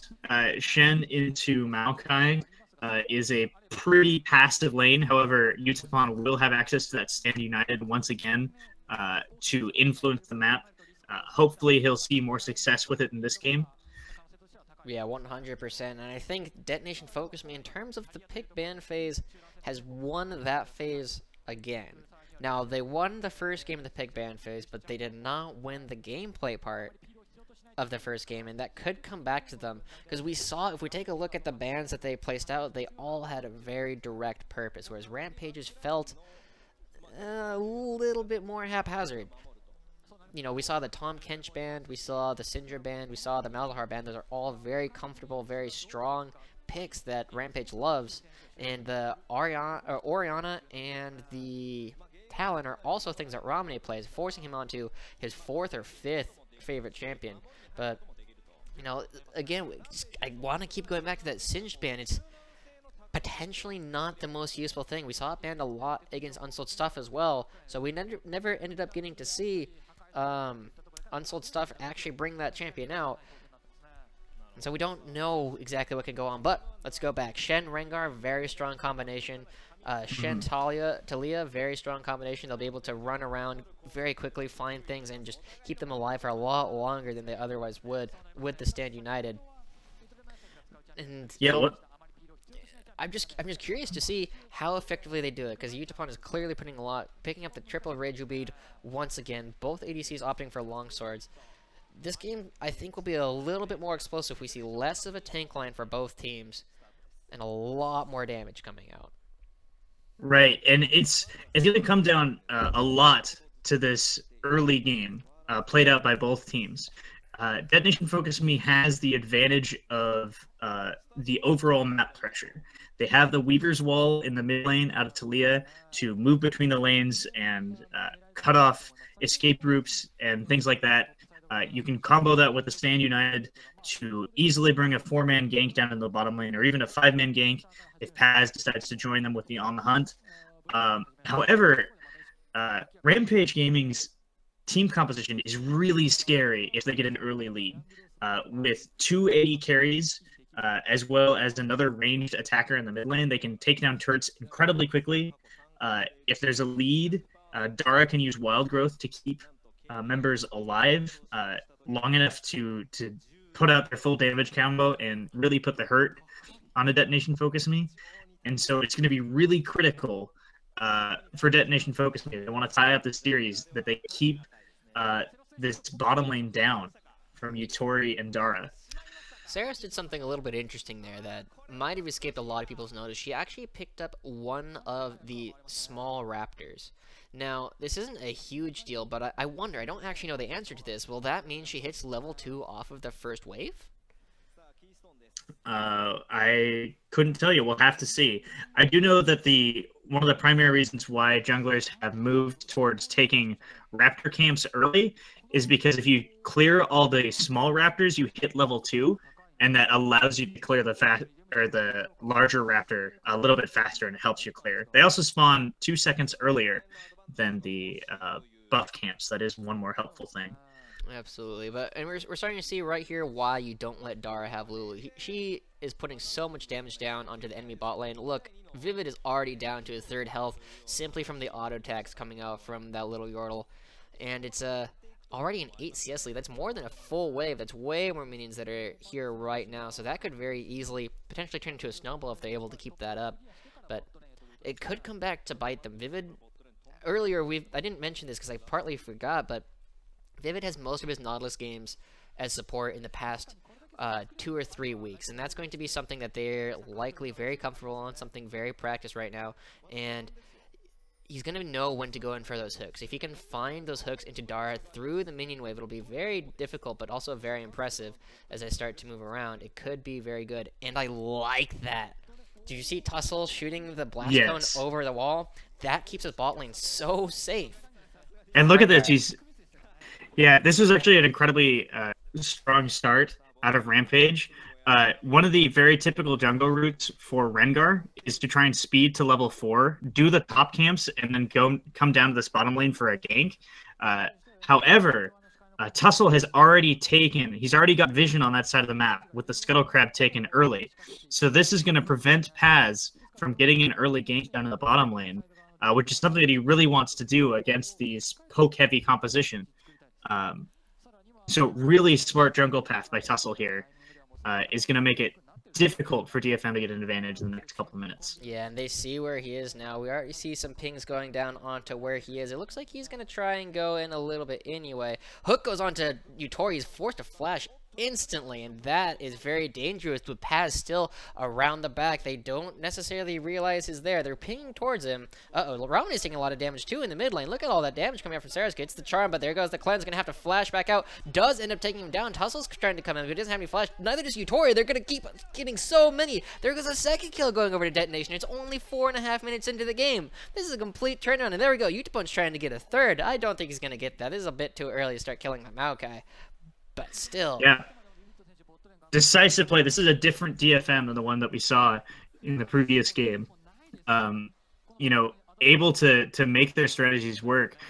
Sero is picking up a solo kill on a Ramune. I don't even know how that happens, right? Onto Ari. Ari even has the ignite. She's the one who's supposed to have the kill pressure, but cleansing the charm right there and able to get that last Q off into the Ari is going to be really big as they start to build this gold lead.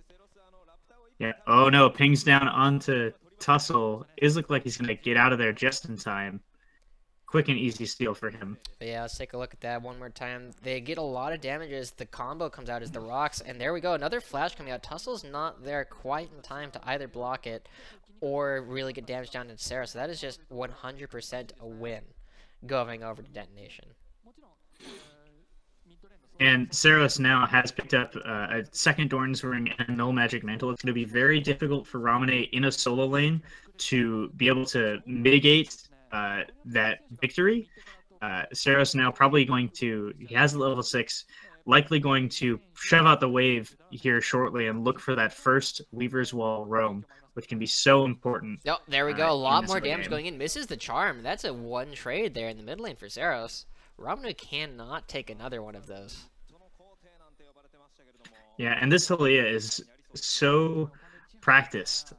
You can see one of the unique properties of some of the most popular mid laners in the game right now, champions like Syndra and like Talia and like Ari, is their ability to cast while moving. And Saros has just been doing a fantastic job of weaving in and out, dodging Ramanu's abilities while putting down pressure of his own.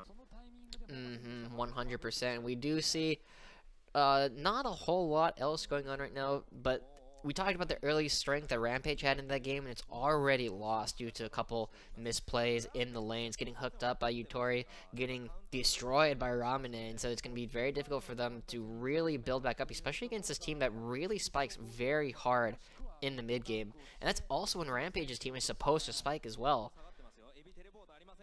Right, and you can see Saros hovering down. Weaver's Wall coming up behind them. Yutori and Dara are going to be in a bad spot. They don't have a flash on them. There goes the Stand United. There's 5 members down here. Here comes a teleport. Yutori ends up going down, but they're going to try and get one back. Paz is taking up a couple of turret shots, but it's not going to be enough to bring him down, and that is going to be the end of that story as they pick up another kill onto Yutori as all 5 members of Detonation FocusMe are down here in this bot lane. Yeah, and this seems to be something that they like to do to work as a team. That combination power play with the Stand United able to really surprise the bottom lane and just put out so much pressure. However, we have to talk about this play. Utapon used his teleport into the top lane earlier, so that's a lot of damage going on the turret. Evie is just smashing away at it. Yeah, and it's going to take him a little while. You know, Maokai's not necessarily known for his ability to crush down turrets, but if you give him that much time, we already saw that he took over half of it, and he could very well take the rest of it by the time Utapone even gets back to lane. Chooses not to, not sure where everybody else is, and didn't see the back timings. But we always talk about Rampage and how they need Yutori to be ahead in order for them to really function as the team that they want to be. But he's behind now. He's 0-2, does not have the CS lead he started the game with. It's been narrowed down to less than 5. And it's going to be very difficult for him with a gold deficit, something he's not used to having, to really carry the games like he's been trying to do for the past, several seasons. Yeah. One thing that is in Rampage's favor, however, is that DFM did not get nearly as much out of the 5-man gank as maybe they would have liked. Despite committing 3 ultimates and 5 members down in the bottom lane, they only got, a single kill, and they weren't even able to secure the bottom lane turret or the Ocean Drake, which were key objectives that they would have liked to take immediately afterwards. Rampage did a great job of sending as many members bot lane as they could to defend the turret, which means that Rampage has a slight edge in the top lane, with Evie being a solid amount of experience as well as CS against Utapone. Yeah, here we go. Vivid's trying to come back around the side. They're looking for a repeat gank. Yutori has his flashback up, and Dara hasn't used his yet. They do see Paz and Vivid, but they are still going to have to back away, because you just can't deal with that right now. Stand United isn't up, so it would be a 3v2. But Tussle's going to start to move and hopefully try to equalize the turret as we give the first turret blood over to Zeros. That's a lot of gold. 650 gold going out to an AC. Oh, here comes a dive onto Utapone. They do get the taunt, and he does have to flash away. That is going to be a turret trade very quickly. But with Tussle up in the top lane, Detonation FocusMe is like, alright, well, we'll take the 2-for-1 any day. Buy one, get one free. Zeros is going to back, and there's not a whole lot that Rampage can do about it. Yeah. Easy 2-for-1 turret take. I want to talk about the timing of that 4-man threatened dive by DFM was really smart. They send back Rengar, and they have Talia push up the wave and then move towards the bottom lane right about when Vivid and Zerost are hitting level 6. So they have the ultimate advantage over Dara and Yutori already.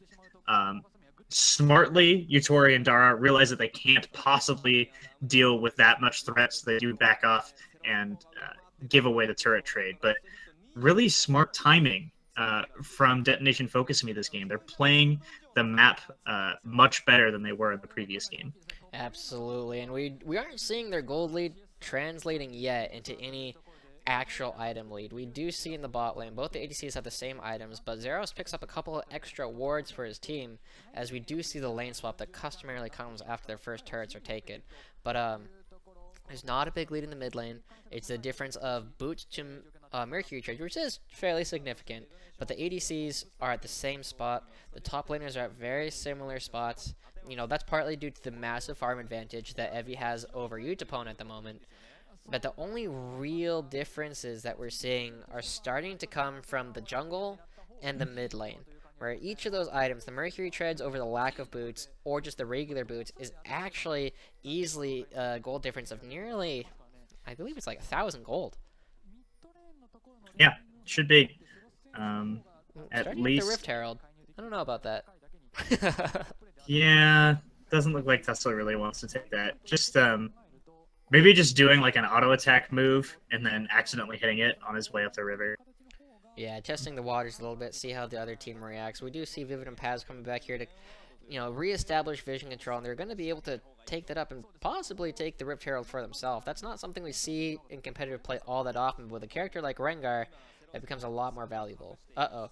Zeros goes on to Yutori, takes a lot of damage. It's the calling down onto Dara. Dara commits the wild growth. There goes the ultimate from Yutori, getting a lot of damage back onto Zeros, but he does have to flash out as the path starts coming very close. Uh-oh, here comes the teleport from Evie as well. They're going to get around the back. Stand United is going down onto Rengar. Zeros is in a bad spot. He only has his flash available. Dara's getting a lot of damage. Paz is the first one to go down. Utapone's life is traded as well. Tussle's down as well, but this is going huge for Rampage. They're getting another one. Utapone is already dead. Excuse me. Vivid's the next one, and he might not have a whole lot of area to go left either. He has to commit his flash, and that is a 4-for-1 trade right now.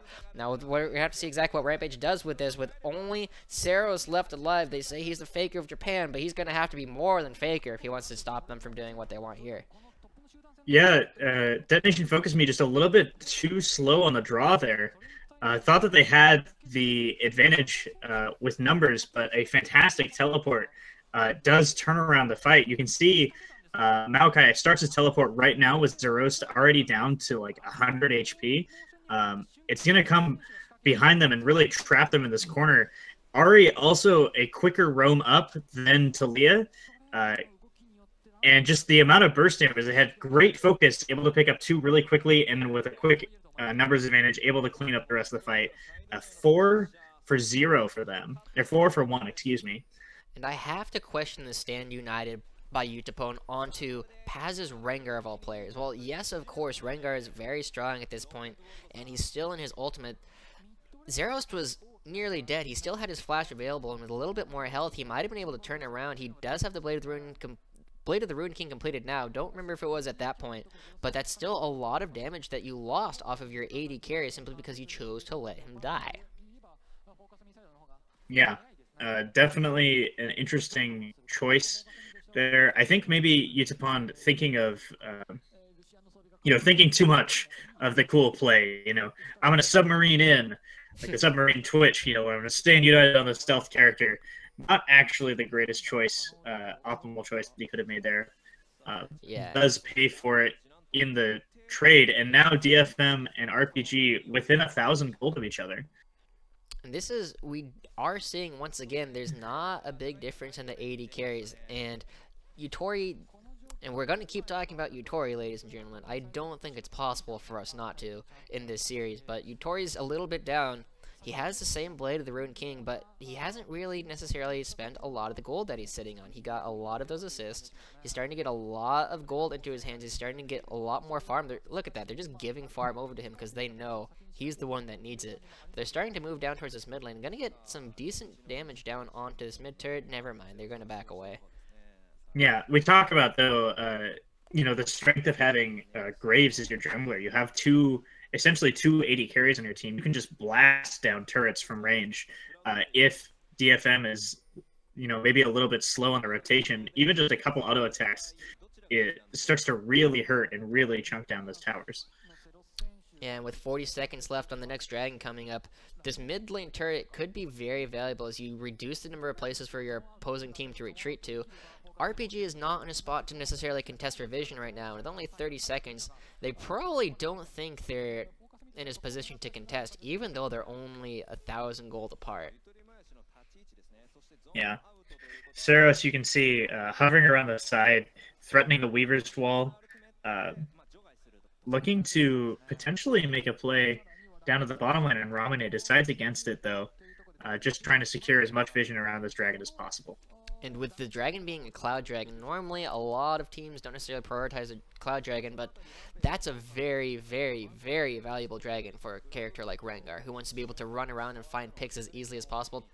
Tussle, too afraid to go into his jungle without even testing things with that W, is not going to be there in time to even attempt to steal. Yeah, look at that ward coverage out of DFM before they make that play. Is that every bush but one? In the bot side jungle for RPG, covered with red side wards. Really well played out of DFM to secure that objective. And now they're going to have to stick around a little bit longer as RPG's starting to put a little bit of pressure towards the mid lane. Ramune has been split pushing quite a bit, but they did spot him out with a ward towards the Rampage's red buff. But they're starting to move. They're looking to try and take a little bit more control of this game by making the first move as they see a bunch of opposing players back. And right now, Paz is completing the back. There's not a whole lot available. And there's the calling coming out from Zerost. And Rampage is going to have to be very...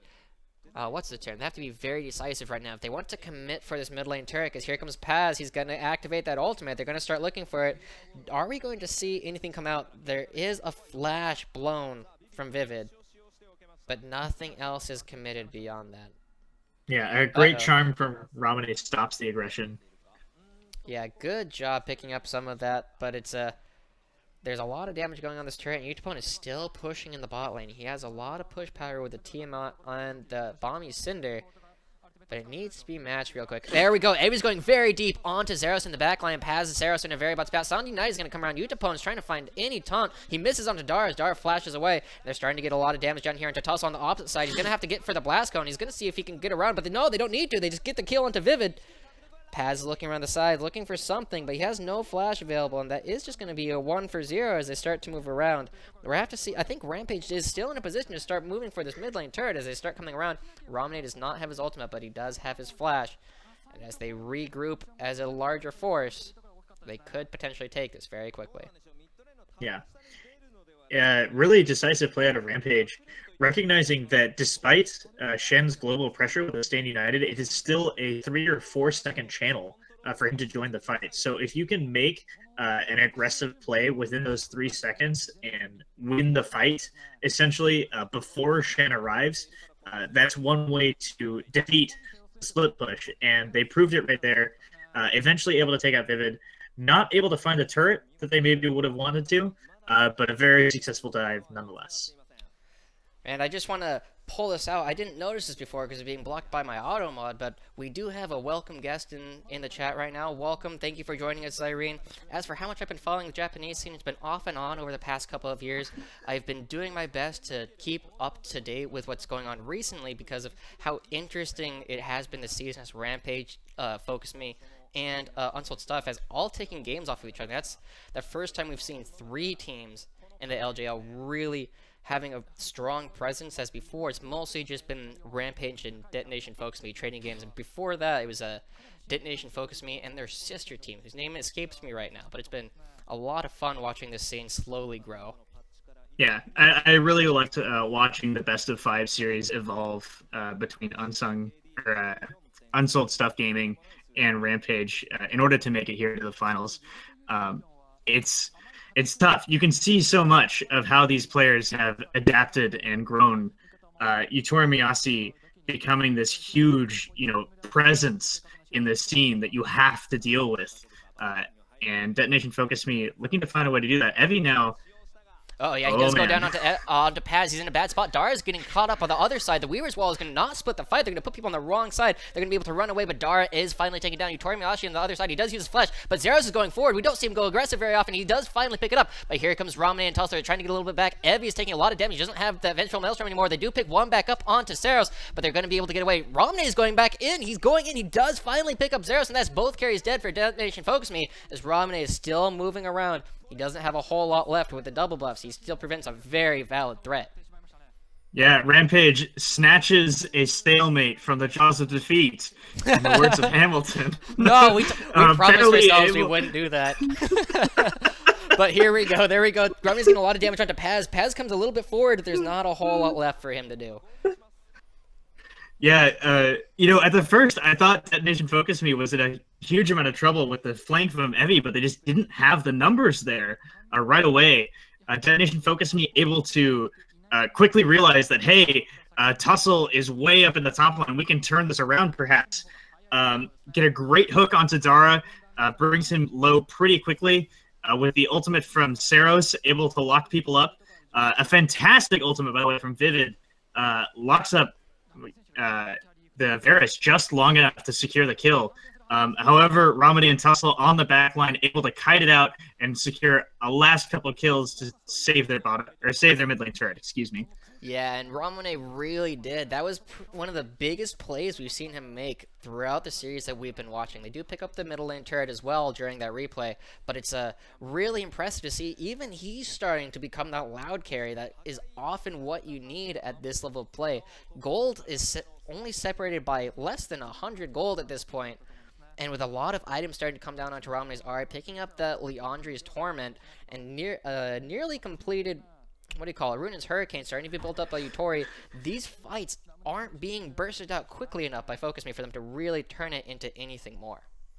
Yeah. They really want to find fights. They want to be the aggressors, basically. Detonation FocusMe would love to see a fight where Paz gets the On the Hunt ultimate onto ideally a single targeted Rampage, burst them down really quickly, perhaps with a Stand United on top of it, and then win the fight from there. They haven't been able to play that style of game that they'd like to play.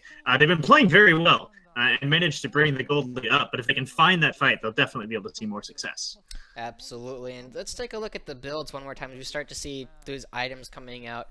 The biggest thing that's sticking out to me right now is taking a look at what is sitting in Paz's inventory. He has the Warrior Enchant on his jungler item, but he also has Aranduins.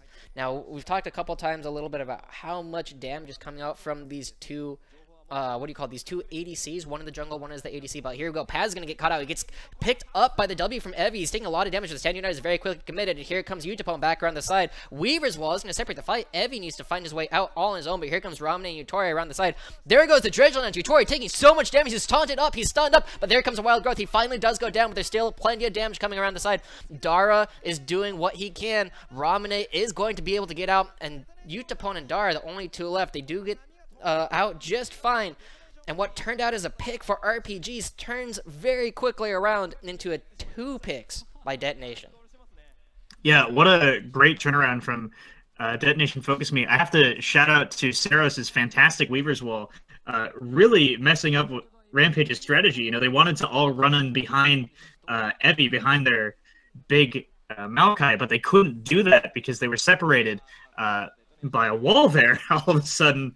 And a fantastic Dredgeline picks up 2 kills. Yeah, when we see the replays, I'm sure it's going to come up. I want us to pay special attention to Tussle. Keep that in mind as we see exactly what he does during that fight. But we do see, I believe that was another dragon just picked up there by Detonation FocusMe. That's their 2nd Ocean Dragon of the game and the 3rd overall. They do get a little bit of a gold lead. They do pick up a dragon, but as we've talked about before, during their long, drawn-out fights, they aren't necessarily picking up enough off of them. Yeah, look at Tussle's position on the map right now. He's way deep in enemy territory. Not sure that that's where he wants to be. It looks like he was looking for a pick onto Paz. Now, gonna just go ahead and take that red buff. Or get picked himself. They're fighting each other. Neither of them expect him to be there. Saros is taking a lot of damage. The full Black Cleaver proc is already down on him, and this might be the 1v1. He does pick it up. Ramne is around the side, not Dredgeline by Vivid, excuse me, but here comes a tail up coming out. Utapon sees Utori's out of position. He still has his flash available and his heal, but they don't necessarily see him, and Rengar is probably going to be the first one to pick it up. They do pick it up, and that is a 1-for-1 trade overall, just completely separated on the map. But there's a lot as they move around here. Tussle goes forward, gets Dredgeline very quickly, takes the Wild Growth. Vivid is stuck on the wall as Evie's in the front line. That's exactly where he wants to be. Utapon gets into the back line finally, but Ramne's on the other side trying to kite out Paz. They're moving around, and Maokai is doing a great job. Gets down onto Utapon. He's bursted very quickly. There goes Zeros, who's charmed up. He gets hit by both parts of the Q coming out from Ari, and they're still going forward. Tussle has a red buff. He does get the first one onto Vivid, but there's Ramne once again becoming the loud carry we want. Tussle's finding one more auto attack onto Vivid, and that could be very big. That is a 4-for-1. Wow, Rampage playing decisively, off the back end of that fight. Yes, they lost their 80 carry, but who needs it when you have a second able to bring out so much damage and run straight to the Baron? And here we go. They're going to start it right up. This could potentially be a 50-50. There comes the Weavers, while not really doing as much as they want, except keeping people right in line for that Baron coming out. But they are going to go for the 50-50. Paz doesn't have his ultimate or his flash. He's going to have to commit very hard, but he still has a very good chance of taking this. Saros is doing some good damage around the side, and Baron is still at 1,000 health. Here comes a Stand United. Evie goes over the wall. They do finally pick it up for a Rampage. Evie might not be where he wants to be as they start moving around. He doesn't have his flash available, and they are probably going to slowly pick him up. But here comes Dara. Without having vision on the top side of the map, that is fantastic as they move around. They're able to keep the crazy aggressive movement from Evie alive. Yeah, and Rampage has to be feeling good about that. Able to pick up a Baron off the back of that fight. Although it's still anyone's game, and here we can see the just immense damage out of Graves at this point in the game. Yeah, and Saros was a little bit slow on the draw right there, but Graves is never. He's got that quick draw, but here we go. Utori's in a bad spot. We know what happens here. Rengar sees a low health target. Not a whole lot out. He does commit the heal to it. Don't know if that was his best idea, and this could have been very different if, again, Red Team had been a little bit quicker on the draw. Tussle gets a great flash, getting some good damage, but they do charm Paz, and that stops from being involved in a lot. The taunt does miss again, and they do see a lot, and we do see there's a great charm picking up right here from Ramne. Gets it onto Zeros, does a lot of damage, and he flashes into the other part. The Leandri's Burn comes out, and with the red buff on a member on your ADC, there's not a whole lot left for you to do. That slow is just going to slowly grind you down. Zerost actually also unfortunately misses the E to dash over the wall into safety. Unable to find that. RPG now looking to use their Baron buff to take down this mid lane and maybe put pressure on this Dragon as well. Will DFM be able to find the engage that they need to stop this push? This could be. They do have some great wave clear coming out. Uh-oh, Charm lands onto Utapon. Good damage going on down there. That's half of his health bar just taking off of one Charm. Yeah, ever since the changes to Ari way back in the Assassination or Mage update, where the Charm increases the amount of damage that enemies take, she's been much scarier. You know, you land that single Charm, you do so much damage, even onto a tanky character like Shen. Completely agree. As we start to move around a little bit more, their blue team is going to start moving down into the bottom lane jungle, and here we see the second ADC doing a lot of damage, already taking about a quarter of the turret's health, and with the other one here now, this turret's not long for this world. Yeah, RPG smartly, you know, using their map movements around the map, they go to wherever the minions are, pick up easy kills. There they go onto Utapon. There's gets a lot of damage reduction coming out from that W, but Evie is just kind of healing up a little bit under this turret, not even taking that much damage. Paz is on the side, looking for on the hunt. But here he goes. He's gonna come in trying to find one more. Yes, I want to. No, I don't. Yes, I want to. But then he ends up not committing with the ultimate down. That is a major engage tool no longer available for Detonation. Yeah, and it's so hard. Evie goes in, gets onto Seros. There's a Stand United, goes down onto that mid laner. There's a lot going on. He's taken down very low, and that could be the 5v4 that they need. Evie is still alive. Tussle is still alive, and they keep going. They pick up the first one. Paz and Vivid are trying to clear this war, but that's not what you need to do. Here goes the inhibitor turret going down as they start to move forward. Tussle wants Paz, but he's not going to be able to find one. They're just going to settle for the inhibitor. This could be very interesting to see whether they go forward or backward. They do choose to go backward with the Cloud Dragon up. This could be a very useful time. He misses that quick draw. And no punish for it. Yeah. DFM not able to really commit to any fights with the Rengar ultimate down. It's so difficult for DFM to find the targets that they need to find. Without the Rengar ultimate stuck in the base with no bushes to go to, Paz just isn't able to really be a factor in that fight. And Evie is so tanky at this point, able to just tank turret shot after turret shot with the Maokai passive healing him, keeping him alive. Does get a ton of damage onto Seros, pushing him way out of the fight, so he has to leave. And then the clutch redemption, healing all 5 members of RPG, keeping them nice and healthy for the dive, the subsequent inhibitor take. Yeah, now I'm curious to see what the fights will go on like, especially as we're starting to hit, we're starting to get into early late game, as we start to see the 30-minute mark roll around. The dancing fights that we saw in the previous set that these guys played against each other, not these guys, excuse me, when Rampage and Unsold Stuff, we saw very dancey fights. Ballet players moving around as they're trying to find the committal that you need to do in order to really find the last part of the game. And with so much poke coming out and very limited engage tools for both teams, basically one team needs to go ham. They need to hard commit. And so if you can't soft commit to a fight, which they can't really do very well, we're going to see something very explosive and hopefully not too much of a ballet. I'd be down for some epic crew battles, though. Break it down.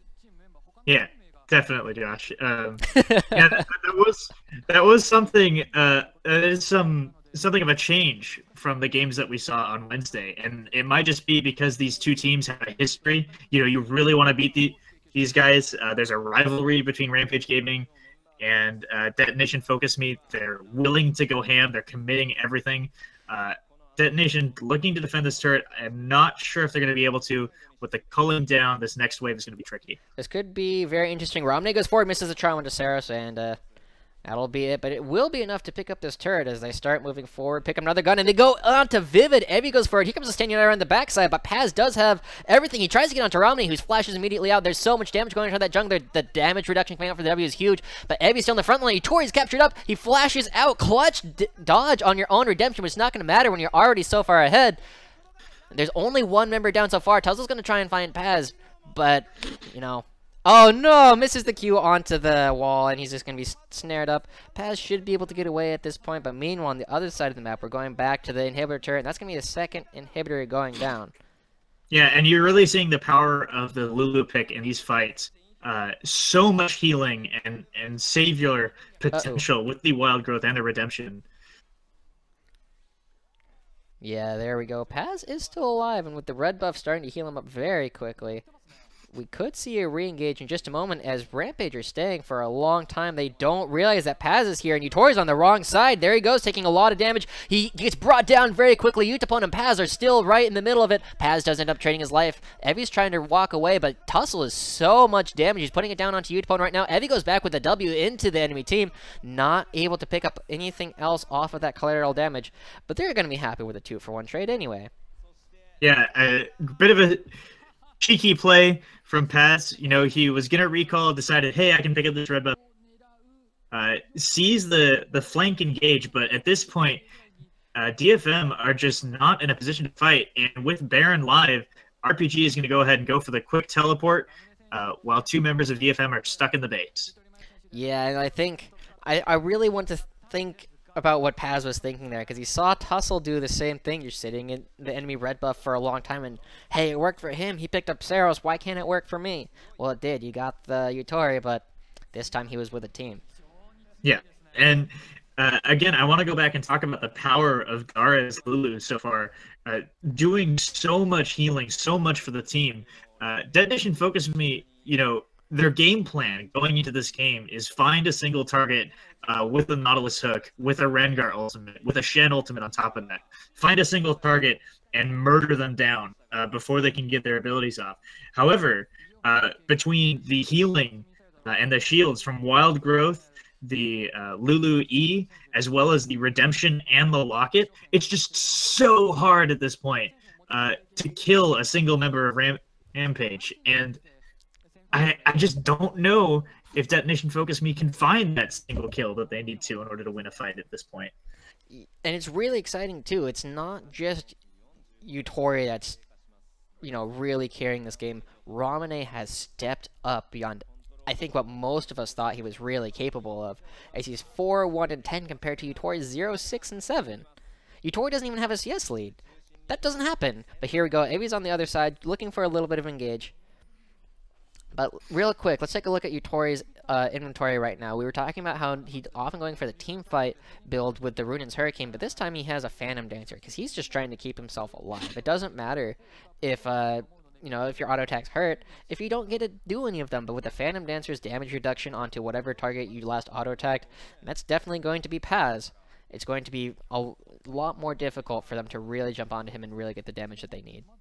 Yeah, and at this point, you know, you already have... Oh, there we go. Evi's onto Vivid. Vivid's taking a lot of damage. He's taken down very quickly. Wither's Wall is separating the 2 teams. Utapon and Paz are on the wrong side. Tussle's going to go in. Does get taunted up by Utapon, but Paz still can't do anything. He's just now starting to get damage in this fight, and he's taking as much damage as he's giving. There goes Saros on the other side. The flash forward by Evi is going to be the triple kill, going over to Yutori, finally getting himself on the board. But that could be the end of the game, as we're starting to get into the 36th minute. That's 2 inhibitors. There's a first Nexus turret. They're already starting to cheer. Look at how happy they are, except for Dara. Always a serious one. But we're going to get the first Nexus turret, the second Nexus turret, and that is Rampage going up 2-0. Wow. Like, really well played by Rampage. You know, they are showing a level of decisiveness and team cohesion that we haven't really seen before. Just playing good, smart, solid League of Legends. You know, I thought going into this game, I was a little bit worried about their team composition. You know, did they have the tanks? If they got behind, they might be in a bit of trouble, but they played their team composition beautifully. The Lulu pick was incredibly important in keeping just singular members alive again and again. Paz was not able to find the single characters that he wanted to because they grouped so well. And all in all, a stellar game out of Rampage. Yeah, it was really good to see anybody other than Yutori really stepping up. And Evi and Ramane, who have historically not done that as much, are going in. But here we're going to take a look at another replay, and Paz is stuck here. Look at how much damage he does in this fight. Just not anything. Yeah, he's stayed there for so long. I believe he took a charm, but either way, when your Rengar can't do anything, even after committing the Stand United to him, he's just standing along the outside. It doesn't matter. Even if he was the most fed character in the world, Rengar, or even with no kills, Rengar would still do plenty of damage in the middle of the enemy team, but he couldn't get there. Yeah, Detonation Focus Me really needs to. I don't know. They have to pull out something, right? Being down 0-2, all the pressure's on them. Whew, I look at that don't cosplay. know. Yeah, right. They need to find um, some sort of pick. This team composition that they've used revolving around globals, using the Shen ultimate in combination with this very aggressive diving champion. It hasn't been working for them. They need to pick up something else and quickly. Yeah, and it's very difficult when you're down 0-2 and seeing how strong. You even had a lead. They had a great lead at the beginning of that game, but they weren't able to do anything with it. And their team compositions, again, I am very confident they have won the pick ban phase both games so far. But Yeah. it's not enough. You need to back up your great team composition with better gameplay. And if they aren't able to do it, you know, what was it? Saros, the faker of Japan, not able to make the plays he needs to. He got a great play on Ramune early in the game. He moves around, but his Weaver's walls, not good. Not good. Yeah, not quite good enough. Splitting up the team a couple times, but not with enough members of his team on the right side. Yeah, and we're gonna get a little bit of an interview here with one of the members of Seventh Heaven. Unfortunately, I don't recognize. I know it was just on the screen a couple moments ago, but he's just gonna have to talk about exactly what happened, see what it is that Detonation Focus Me has to do to turn this around, because it is not going well for them. They're gonna have to really find a way to pick up the pace, and I think we might have to see a little bit harder carry champions going over to people like Utapone and to Saros. They gave Zeros a couple of tries. They gave their jungler Paz a couple of tries. They gave Vivid a bit of a try, but those characters weren't doing any damage. Tank Rengar does damage, but not enough, especially when he's behind, especially when you block him off with your own Weaver as well. So they're going to have to try and find a couple of different players to really step up, and I'd like to see it coming from the top lane. Yeah. Again, we're going to take a short break. I'm Zane Zenzen Nelson, joined by Josh Joshi Howard. We'll be back with more coverage of Game 3 of the LGL Finals. Stay tuned. 序盤に DFM 側がどんなに有利をとってもアラフィジ戦はエビ選手の TP から続けてのローテーションとかのダラ選手のワードの道が本当に素晴らしくて、エビ選手の TP を飛ぶ場所とか全部用意されていることで本当にチームとしてのレベルが高いなと感じました。チームとしてのレベルが非常にランページ高いと。だからこそですかね、今回ゆとりもやしを序盤抑えましたよね。狙っていったにもかかわらずそれでも勝ち切ったのはやはりそのチームの凄さがランページを勝利に導いていると、そう斉さんは見ているということですかね。はい、そうですね。相手のヘイトをもらってそのヘイトをまた生き残れるラムネ選手のありの立ち回りとか、エビ選手の後ろから来る TP でその TP の場所を用意してくれるララ選手で、ページ選手が入ることをディスエンゲージするパスする選手とララ選手の動きが全部集団戦の中で同時的に起きているので、チームの中での本人の役目をしっかりしていると感じました。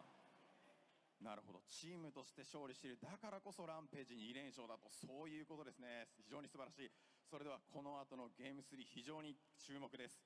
このまま君臨することができるかランページ、それとも奪還なるかデトネーションフォーカスミー。注目のゲーム3まで一旦インターバルとなりますので失礼いたします。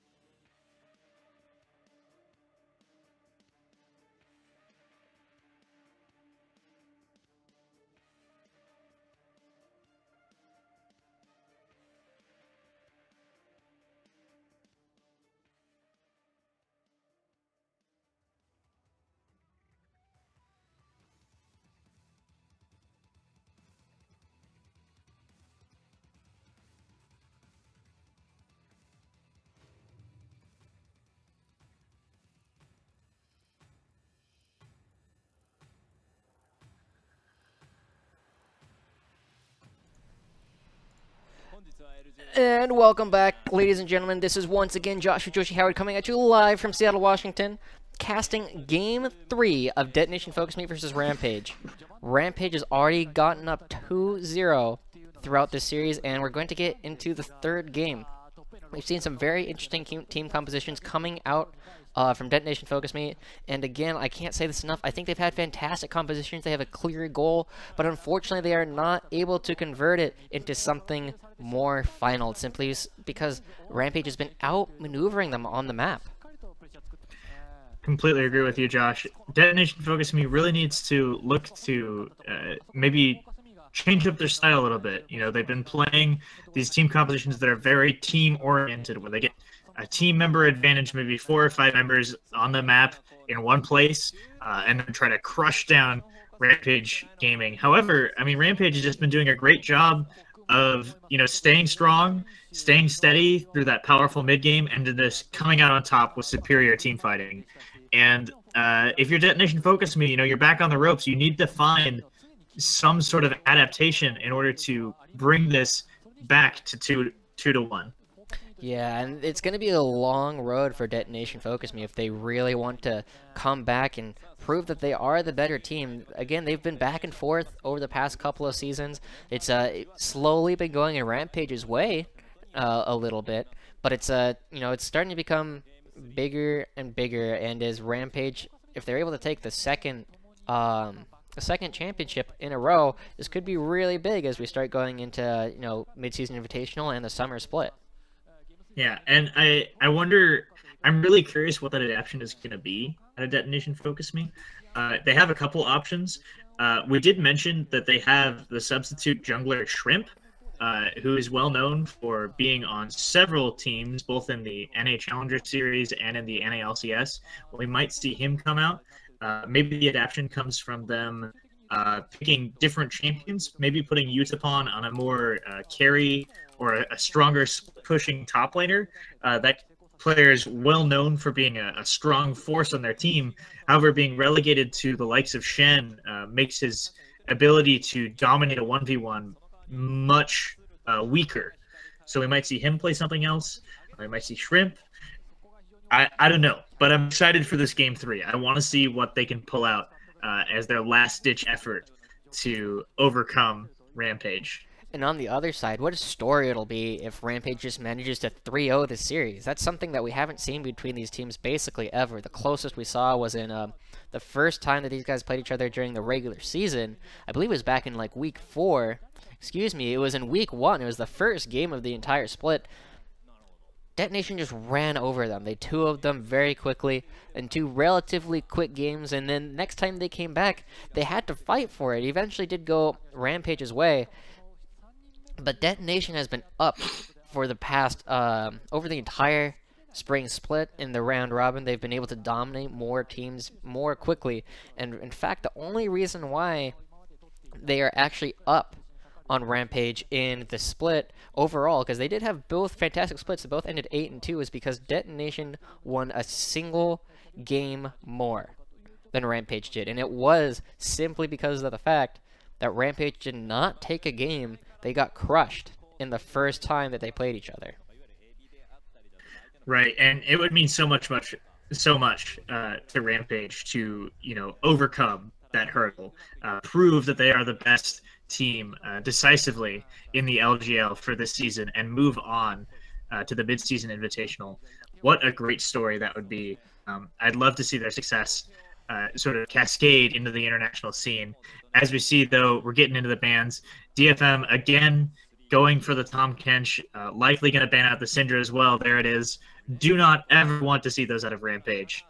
Absolutely. Are not interested in playing with this team.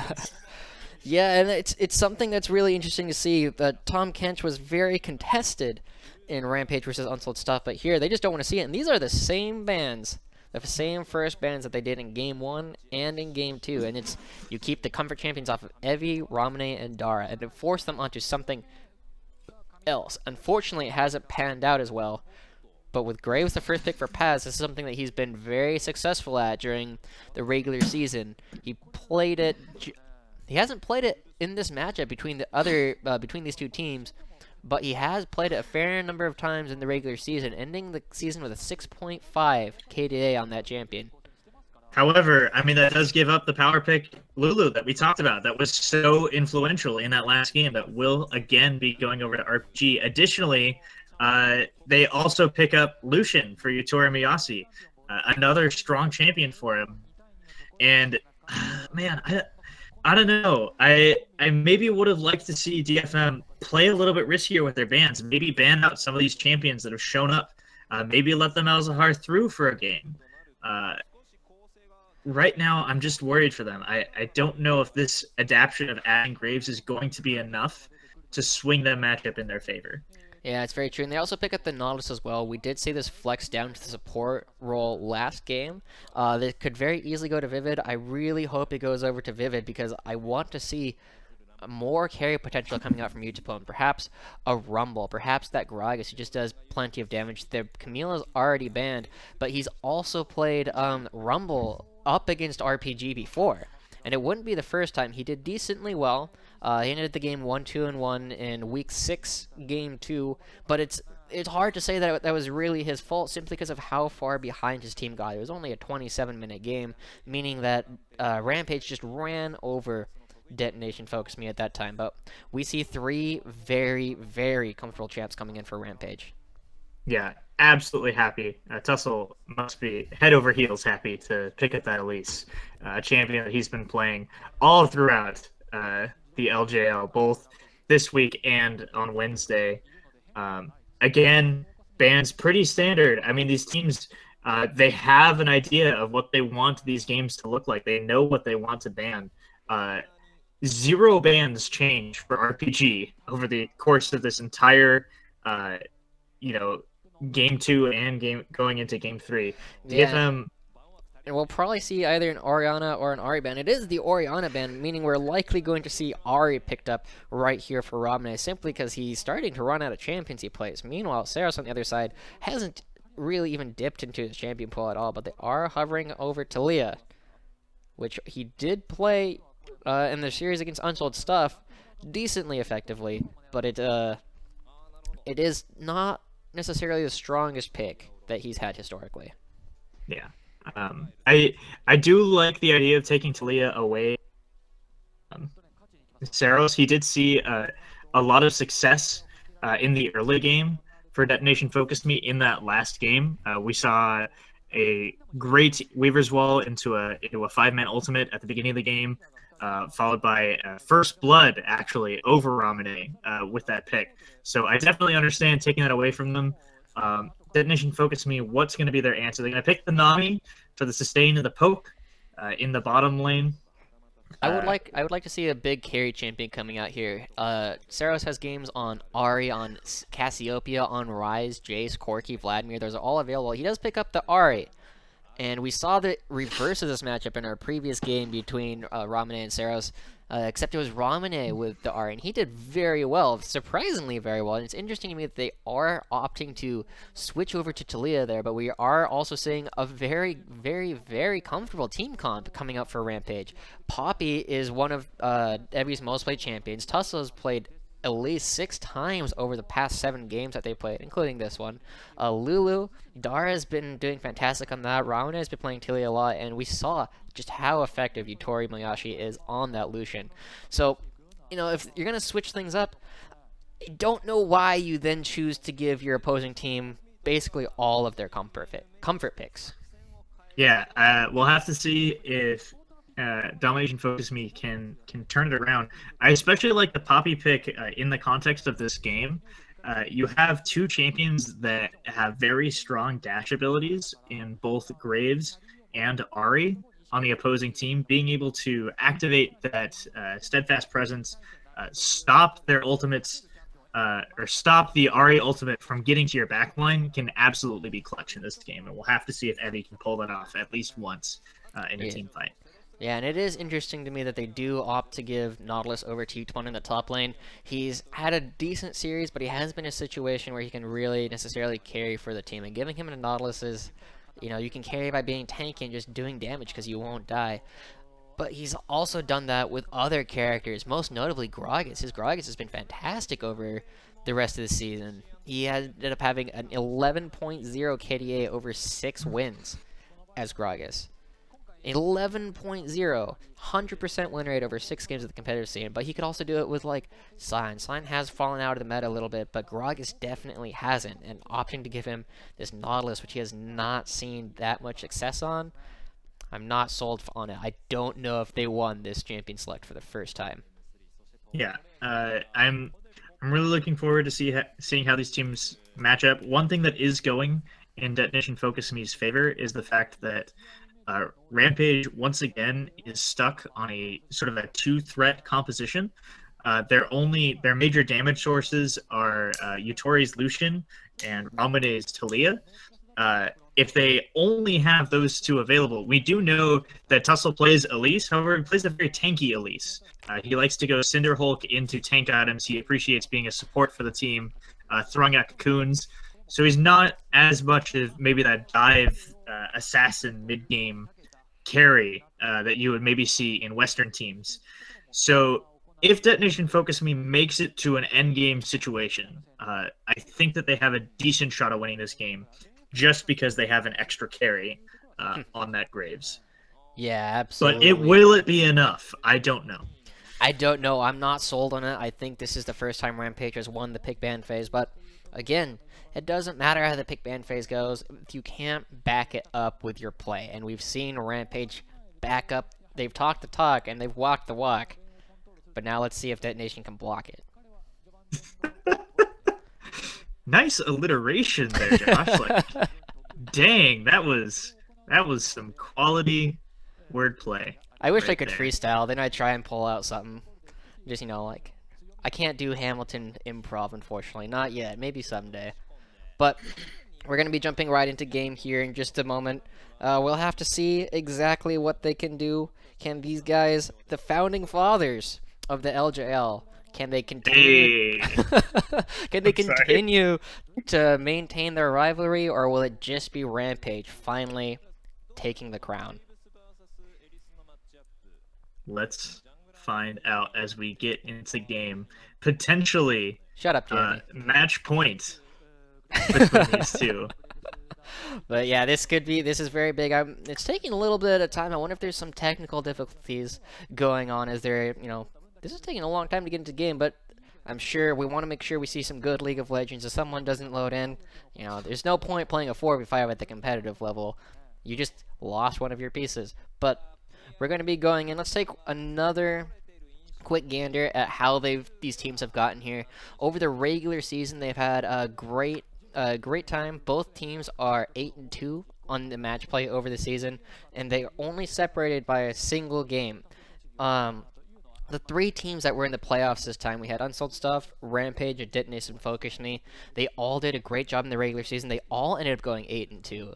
Actually, they each beating each other one time, the difference being how stompy the games were. For instance, that's why Unsold Stuff and Rampage are below, because they ended up going 3-2 on the season in terms of games against Detonation FocusMe. So Detonation FocusMe does have the ability to play out against these teams in the long run. But going down 0-2, if this was regular season, they already would have lost the set. Right. Yeah, and you have to think that there's an immense amount of pressure now. The winner of this game, the winner of this series, I should say, does advance to the Mid Season Invitational. A fantastic prize to play at the international stage, and now you're down on the ropes. Can you pull it back? Can you have the mental fortitude to not slip up, to take your one shot, your opportunity? No. This is bad. This is getting really bad. But yeah, the interesting thing, I want to talk a little bit about the Korean imports that this scene has as well, because both these teams have a couple of them. Shrimp, originally, I believe, a Korean player. Paz, let me double check. I gotta double check my notes. Vivid and Dara are both Korean players. Shrimp was originally from Korea. And then I believe there is one more. It doesn't look like it, but there's plenty of Korean imports on these teams. Now, one of the things we talk about in the West a lot of times, English is a very international language, and so a lot of Korean players have some understanding of English, even if it's not the strongest going in. But when they move to Japan, it's a little bit different. Korean and Japanese actually share a lot more similarities than most people think they do. The grammar is very similar, as well as the vocabulary. So the biggest thing is just substitution of words going in. And so even if you don't necessarily understand, you can usually get a pretty good grasp of what's going on in the rest of the conversation as a team is communicating, making different shot calls, and moving around and just doing what it is a League of Legends team does. And so it's interesting to see how they're coming in, and both Vivid and Dara have been very successful imports for both of these teams. Yeah, and it's interesting too because Detonation Focus had this very variable, I guess, roster over the course of the season, swapping characters in and out, swapping in and out players. They had Shrimp in for a while. It looks like Paz is here to stay for this entire series. They have Vivid as well on a Korean import. And, typically, at least in the West, we've also had huge problems when teams have changed too much, too quickly with their team synergy and things like that. However, since Japanese and Korean are closer in linguistic similarities, it's easier perhaps to make that transition quickly and build team cohesion. Yeah, completely. And it looks like we're starting to, even the Japanese casters are starting to get a little bit antsy as we're going in. Let's take a look. Is there anything else we should be talking about in these games right now? Both of the compositions, they look very solid. I have to give it over to Rampage for this one. Let's see. What's the last time that we saw Poppy on either of these characters? Last time we saw these guys play, we did see Evie pick up Poppy in week 6. And it ended up being a grueling game, a 45-minute game, 21-14 in kills, ending the game 2-6-5, which is not really what you want to see from your Poppy, even though I'm sure he took tons of damage throughout the rest of the game. It's a very long time since he's last played that in this split, or in this matchup, and it'll be difficult to see exactly what they do. One of the interesting things, let's take a look about the way that characters have different KDAs between these two teams. And the last time, or the games that these guys have played during the regular season, they ended up having a very similar kill spread between the two teams. 73 Detonation to 70 kills for Rampage, and they only differ by 3 assists. 184 for Rampage and 187 for Detonation. Now they have very similar numbers of kills, very similar numbers of deaths and assists, but the way that they've been spreading it out has been very different. Right. Looks like we're getting into game, but real quick, we see that big KDAs coming out for Rampage on Yutori and Dara with 6.2 and 4.0 respectively, but the equivalent for Detonation has been 6.1 and 2.3 on Vivid. He has been unfortunately dying a lot when these two teams play against each other. Right. Well, anyways, getting into Game 3 of Detonation FocusMe versus Rampage. Once again, I'm Zane Zenzen Nelson, joined by Josh Joshi Howard, and here we are bringing it to you live. Game 3 of the LJL Finals, possibly match point. Rampage up 2-0, looking to finish it off and earn their invite to the Mid Season Invitational up against this monstrous team. Yeah, and it's been good. Unfortunately, we don't have another triple Regu bead coming out from Utapon, but I think he'll be happy with that Doran's ring. Yeah, welcome to Summoner's Rift. Summoner's Rift, yokoso. Here we go. They're gonna go in a lot of biscuits coming out. Man, I'm just excited that we can finally watch this League of Legends game start.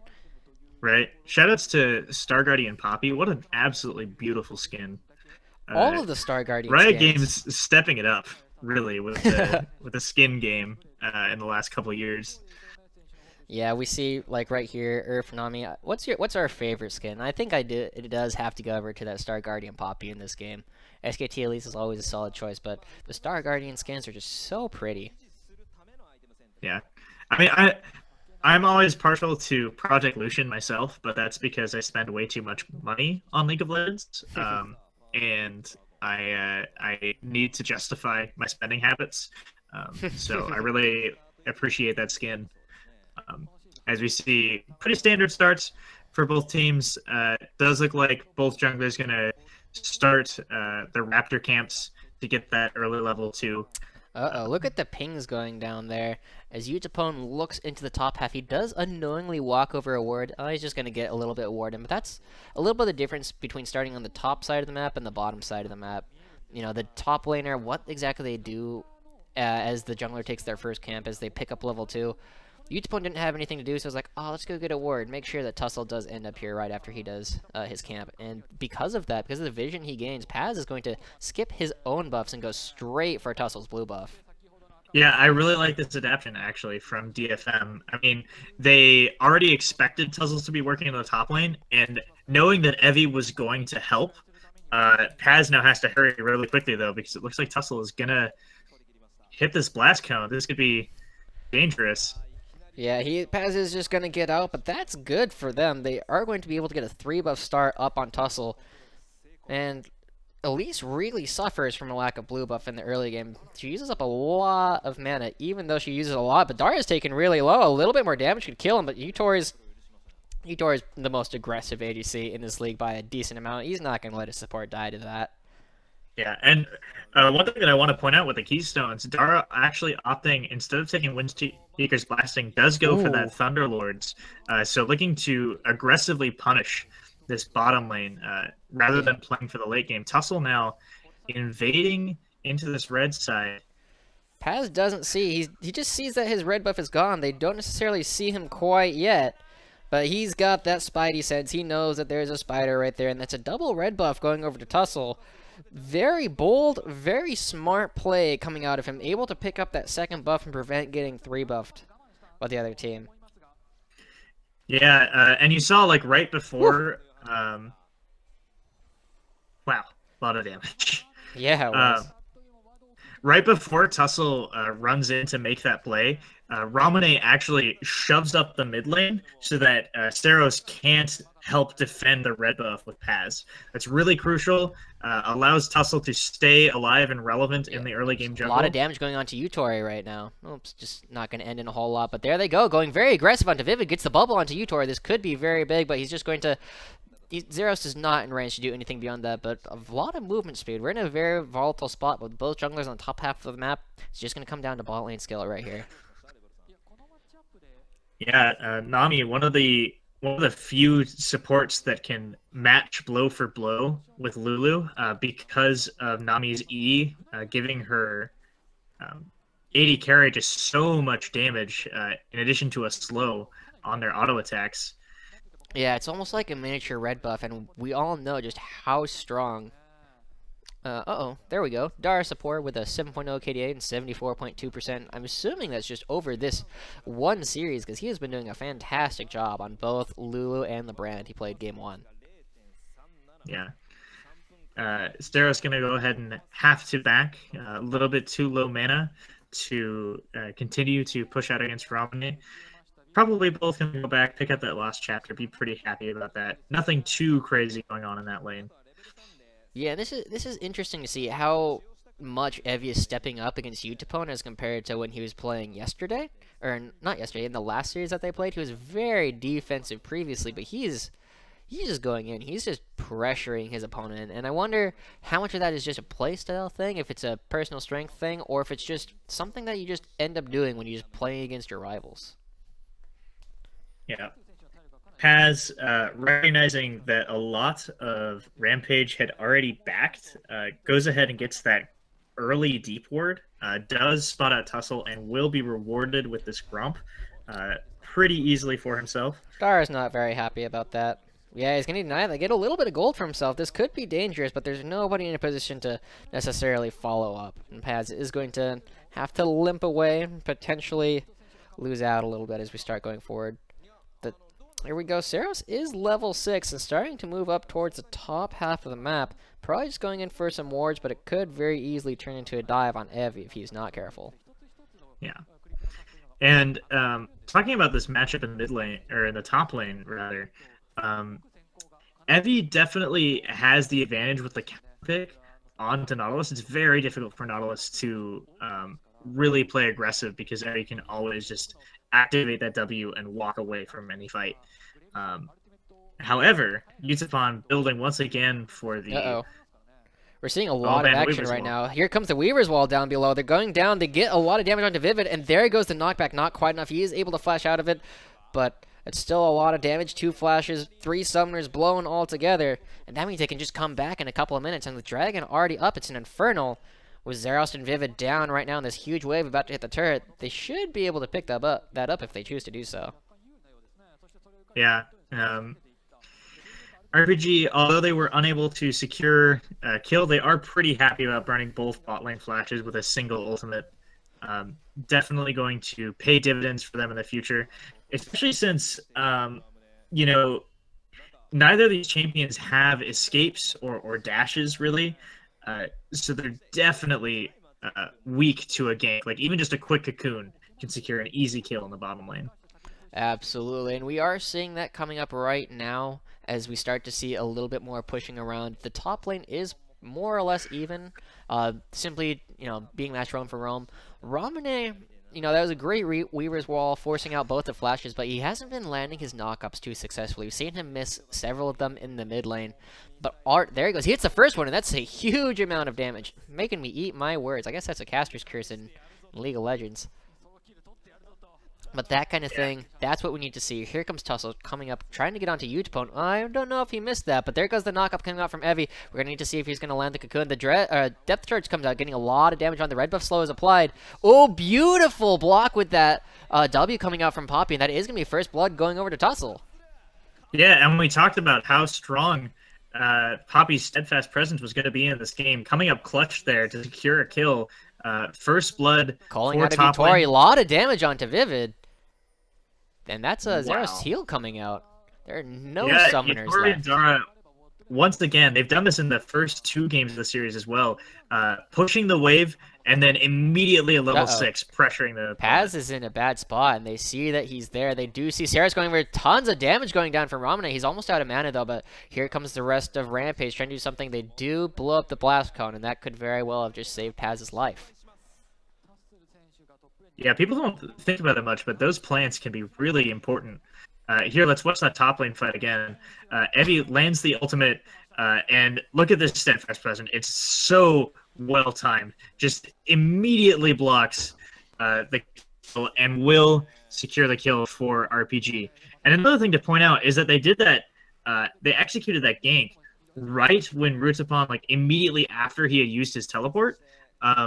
So he was denied a significant amount of golden experience, having to walk all the way back up to his top lane. True, and now look at the amount of the item lead that Evie really just has. He has that extra Spirit's Visage. Not Spirit's Visage. Is that what it's called? Sorry, Cowl. Something Cowl. Spectre's Cowl. Spectre's Cowl, that's what it is. I got you. There we go. But he's got a lot of that, denying a lot of the damages coming out with Nautilus, because Nautilus does a lot of magic damage within the magic resist, plus the passive on that item. It's going to be able to save a lot of damage, and basically make it impossible for Utapon to trade back. Yeah. Utapon, though, again, going for these... they did see it, though. There's a blue ward right there. Happens to the best of us, though. Believe you, I've been there. Missing abilities on Scuttle Crab always feels bad. Yeah, and then we always make sure to hit you with the missing things. Drake. But yeah, they're going to do that. They saw that Zerost and Vivid backed just moments ago, so they should be able to get this pretty easily with Paz on the other side of the map. They do manage to take the first Infernal Drake at 10 minutes. Yeah, Rampage, really smart decision-making there. They also, because Evie had shoved out of the bottom lane, big flash coming out from Tussle. That's not the end of it, though. Saris has one more charge. Doesn't manage to land the charm. Both the E and the flash coming out from Tussle in order to keep him out of that. One or the other probably would have been enough, but if you take both of them, you're definitely going to be out of there. And with no ultimate left on Saris, this is a little bit more dangerous. Yeah, I want to talk a little bit about Rampage's timing there. That was really clever. They had shoved up the top lane, and Evie ran into. Oh, Weaver's Wall coming DFM. over. There's no ultimate for Saros, but the Weaver's Wall just doesn't quite get far enough, and Evie's taking a lot of turret shots right now. He might be going down. One more turret shot? Will it be enough? Nah, the Ignite's not going to take a single more time. But that was scary. Yeah, Ramune a little misjudging his Weaver's Wall just a little bit, not able to fully close off the distance. Had he been able to do so, that would have been almost certainly a kill because Evie could use the body slam to stun Saros into the wall. Uh-oh, teleport's coming out from Utapon. Evie's already down here, though. This is a 3v3. Uh-oh, there's a cancel from Utapon. This is a 4v3 now. He gets the triple knockup, but the tidal wave's going to come out. Dara tries to get out, misses everything. It's bubbled up, but Utori's going really big, but the exhaust's not going to do a whole lot. This is still here, and here comes Ramune around the back. Everybody's low, but there's a massive wave coming up here. Just needs a little bit more damage onto all these members. There's no teleport coming out from Utapon. They're trying to get it. There's the first one going down. There's a second one. Zeros is the last one, and that is the triple kill going over. Saros around the backside does have his ultimate up, but against 5 members, I don't know if he's going to have the confidence to do that. Yeah, really well played by Rampage. You can see their confidence in their decision making growing over the course of the series. Now they're the ones that are making the 4-man or 5-man dives in the bot lane. They know that they're up the game. They know that they can really put the pressure on Detonation FocusMe, and they're showing it right here. Yeah, and that's what happens when you hold all the chips. They're able to just raise the stakes, and they just keep pushing forward and forward. And if they keep doing that, as long as it doesn't go terribly wrong, they should be able to just continue pushing for this game, and it could very easily snowball this game out of control.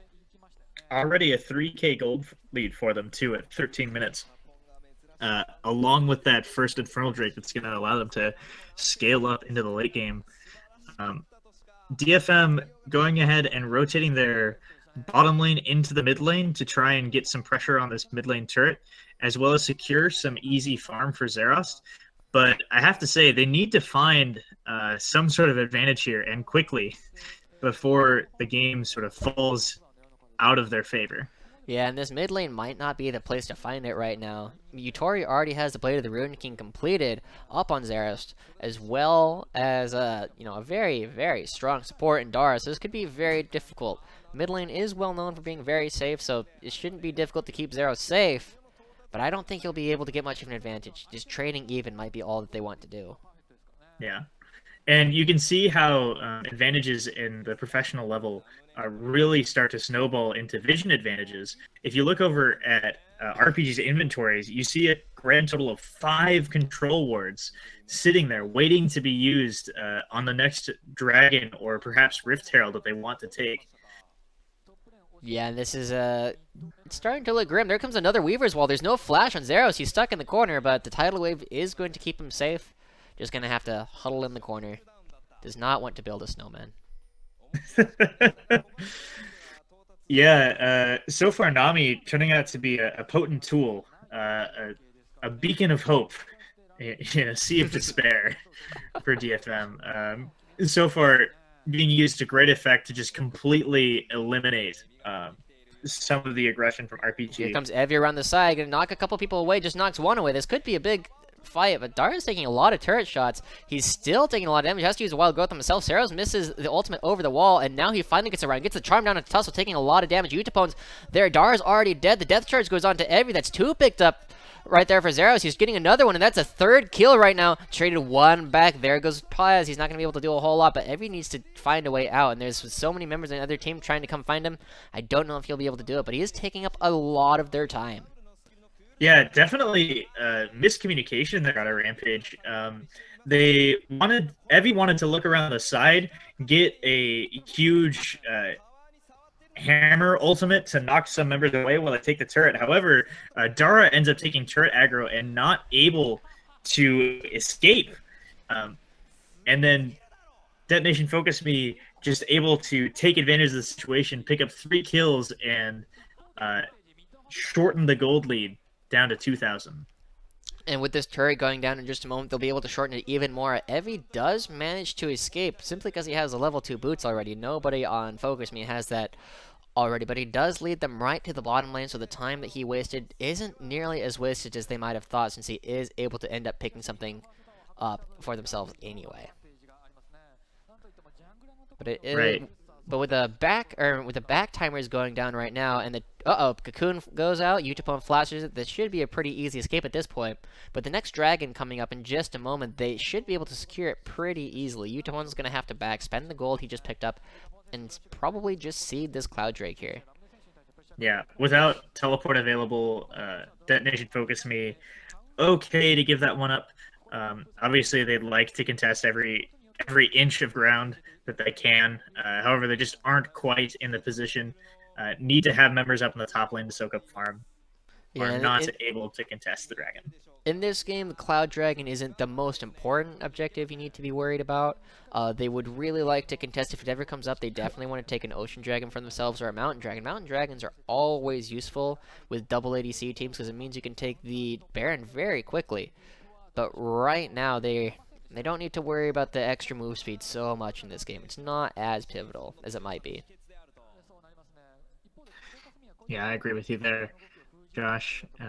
Looking across the board, 17 minutes in, 3 to 5 kills. Still holding steady onto that 2K gold lead for Rampage. Couple of important item thresholds coming out. At this point in the game, between Evi and Utapon, neither player is really in a position where they can kill each other. And for the rest of the game, they'll just be continuously split pushing against one another, not really able to secure kills, by virtue of how tanky their champions are. So expect to see a lot more focus on teleports and a lot more focus on 5-on-5 team fights between both of these players. 100%. And with all the outer turrets down except for Rampage's middle turret, we're going to start seeing people move around as a group more often, making these teleport advantages even more powerful. And Evi has one right now, and that's why we see him split a little bit from his team as they start to look for vision control. RPG has a very strong ability to pick champions with the polymorph, with the cocoon coming out from Elise, and just the amount of time that Evi can soak up from an opposing member. And we're seeing it right now. They're starting to threaten towards this top lane turret. It looks like they are going to start up the Rift Herald, something we don't see a whole lot. Something I'm curious as to who they give it to. It would probably be either Elise or the Lucian. I think it would be best on the Lucian, and I'm not sure that this is something Detonation FocusMe wants to contest that hard. They are going in, though. Utapon gets taken up. The Weaver's Wall does a great job separating the team. One of the best we've seen so far. Zeros is doing a lot of damage around the side, but it's going to be... there it goes. Utapon misses the dredge line, gets the depth charge onto Tussle. Not sure that's what you want, but you do charm it up. He's so low. Evi's going to be the last one on the team, and he hammers out 2 of the enemy opponents. Dara is the only one nearly falling, but nobody dies. Yeah, I mean, this is sort of more reminiscent of the dancing team fight that we talked about, that we saw a lot of on Wednesday. Neither team able to find the engaged kills that they need to secure a kill. So both teams sort of dance around, use a lot of their abilities, don't end up killing anyone. Rampage does secure the Rift Herald for themselves, which is a great pickup for them. But all in all, an even sort of duel between both teams. Yeah, it's like you said, we see a lot of dancing around in the Japanese league, not just between these two teams, but it's a fairly common thing, and that was very archetypal of what we tend to see between these two teams. Yeah, we can even watch this again. Utapon, interestingly, this Weaver's Wall is incredible. Romane on point with this Weaver's Wall in the game. Somehow misses this really clutch dredge line and then takes so much damage that he's unable to really join the fight. A great ultimate from Evi splits the fight once again, and DFM just not able to secure any kills. Yeah, and Evi does pick up the Glimpse of the Void, and now he finds Utapon. And again, there we see, even with the amount of gold that these two tanky top laners have, they're not going to be able to do a whole lot with it. Simply, even the Glimpse of the Void doesn't do that much damage at this point, especially on that character. Tussle is looking for Saros. The ward is going to get him out just fine. But Evi's in a bad spot right now. He doesn't know it, but there's so many members right there. Utapon not coming up just in time, just going to be able to clear that pink ward as Evi moves around and tries to make himself an annoying little yordle. Yeah. Rampage, though, doing a good job of not being complacent with their advantage, right? They're continuing to move around the map, are going to pressure and take this tier 1 top turret, have been continuing to buy control wards and try and choke Detonation FocusMe out of vision, especially around these important objectives like Baron and Dragon. Yeah, and with Dragon coming up once again in just over a minute, this could be very big. I don't remember what Dragon it was. Evie's going to give us a quick glimpse into that. Willie, please? No. Please? It shall forever remain a mystery. Oh, there it goes. It is another Cloud Drake. Again, not the most pivotal thing, but giving over 2 Cloud Drakes to your opponents starts to make a lot of issues in terms of roaming around the map, because they will be so fast with their pick composition. First one, not a huge deal. Second one is 50 movement speed given over to everyone on Rampage, and that's not something you want to see. Yeah. Does look like the game has sort of stabilized once again, though. Again, a common pattern that you see in League of Legends is like both teams will, whichever team has an early advantage, will take all 3 of the tier 1 outer turrets. And this is a very easy thing to do.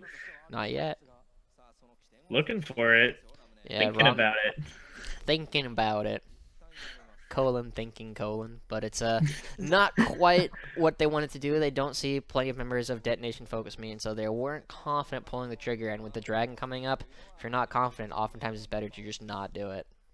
Additionally, with how tanky Unofficial is at this point, it's very difficult to secure a kill with only 2 members hacking away at him. They decide not to go coming around. They are starting to get a little bit more vision control. But there goes the Weaver's Wall. It is going to separate the team. Unofficial and Paz on the wrong side. They're going to miss the Cocoon. That might be it. They're not able to get a whole lot of damage onto him. He's very tanky. But there goes the return. The Dredge Line flashes through. Gets 3 members. The Tidal Wave takes another one. But already Detonation FocusMe has backed out quite a bit. They're not able to find a whole lot. That's actually the Poppy ultimate, but they're going to come back and try and recontest. Utapon very tanky at the front, but here's Evie on the backside. Gets a lot of damage onto Vivid, but he's charmed up, pulls Utapon back in the rest of the team. That Wild Growth is going to keep him a little bit longer alive, but he's not going to be able to stay alive a whole much longer, but he will. They get the Cloud Drake, and that's all 5 members still alive. A dancing fight once again, and nobody dies. Wow. What a weird, what a weird interaction between these. I have to give credits for Rampage, though. They're doing such a good job of separating out Detonation FocusMe and preventing them from having the engages that they want to have. Ramone, another fantastic Weaver's Law. Detonation FocusMe now sort of on the run. Evie's on the far side. This is a sketchy position for them to be in. Yeah, Tori shoving up the mid lane, too. They had the inside track originally to try and move towards something, potentially the Baron, but they aren't confident enough to pull the trigger, and now they give Rampage the inside track as they start to put a lot of damage towards this mid lane turret. This will go down very quickly. Yeah. Going back to that Dragon... Teleport. Utapon's coming back around. Rampage hasn't had a chance to back, but all of Detonation FocusMe has. He does have the direct line available. He gets it down. He's looking for a fantastic depth charge. Not able to find it yet. Evie's doing so much damage right here in the middle, and he's still not dying. They're just trying to find anyone they can. Utori comes around, but here comes the Weaver's Wall once again, separating Zeros and Vivid from the rest of the team. This could be what they need. Tussle finds a Cocoon on the pads. They're getting a lot of damage, and he bursts down the Graves. Tussle gets the Wild Growth. Is taking a lot of damage. Zeros is coming back into the fight with Vivid, but there's already 2 members dead. So many members on Rampage are already so low, and all the carries... Uh-oh, there's Zeros trying to do a lot of damage. Don't go to that. We want to see the rest of the fight. Zeros manages to get out for a little bit, but Evie doesn't manage to pick it up and ends up going down. Wow. What? Again, Ramone with another incredibly clutch Talia ultimate. He is playing on fire this game. Once again, separating 1 or even 2 or 3 members of Detonation FocusMe away from the fight so they can't join, picking up an early advantage through the use of that ultimate, is able to eventually secure a kill here with Utapon sort of stuck out from his team. Here that is again. Look at that wall, completely zoning Vivid and Zeros off the fight, and then so much damage goes down onto Paz as well as Utapon. Yeah, and here we see what happens to Zeros. Nah, not quite able to do it. He does manage to end up getting out, but at the beginning of the fight, we also see so much damage being put down onto Vivid as he takes nearly an entire culling from Yutori. He was sitting there at around 300, 400 health, not able to really get into the fight at all, simply because he'll just get one-shot by anyone with actual damage. Yeah. And I mean, this is the high point of Rampage's scaling as well. You know, Yutori has finished the tank busting duo of both the Blade of the Rune King and the Black Cleaver. Now looking to pick up probably a Phantom Dancer to allow him to further kite. Ramune on a 2-item power spike. Now working on a death cap. They just have so much burst potential out of their carries at this point. And with a lead already, that's really scary to walk into when you're coming close to these objectives.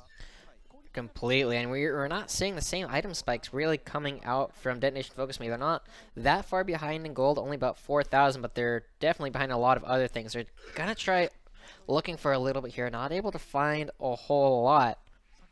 But if we're talking about Saros going really massive, the Faker of Japan, this isn't what we need from him. There we go. Evi's going very deep, taking a good chunk of damage. I don't know, that was weird. But he's gonna get that in, and they're gonna start moving towards the Baron. They have plenty of pink wards available to try and deny the vision. Ramune is gonna continue towards the top, and this could be where they're trying to look for it. They get the Dredge Line of Tussle, taking a little bit of damage. He has a Guardian Angel, so it's not super scary, but there goes the Charm onto Evi. That's some good chunks onto the front line. Weaver's Wall keeps Paz on the wrong side. Use the collateral damage to get onto the other side, but the culling is still gonna do a lot of damage to both Paz and Utapone as they start moving towards the mid lane turret. Yeah, fantastic use of collateral damage from Paz to jump over the wall even after failed the quick draw.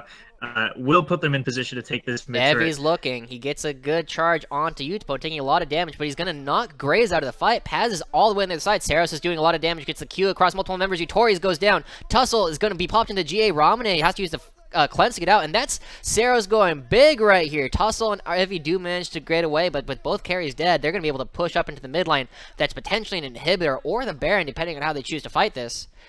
Yeah, really great play by Detonation FocusMe. Fantastic bubble from Vivid. Picks up two, both Ramune and Yutori Mayasi dead. With no carries, Rampage doesn't have the damage to defend this push.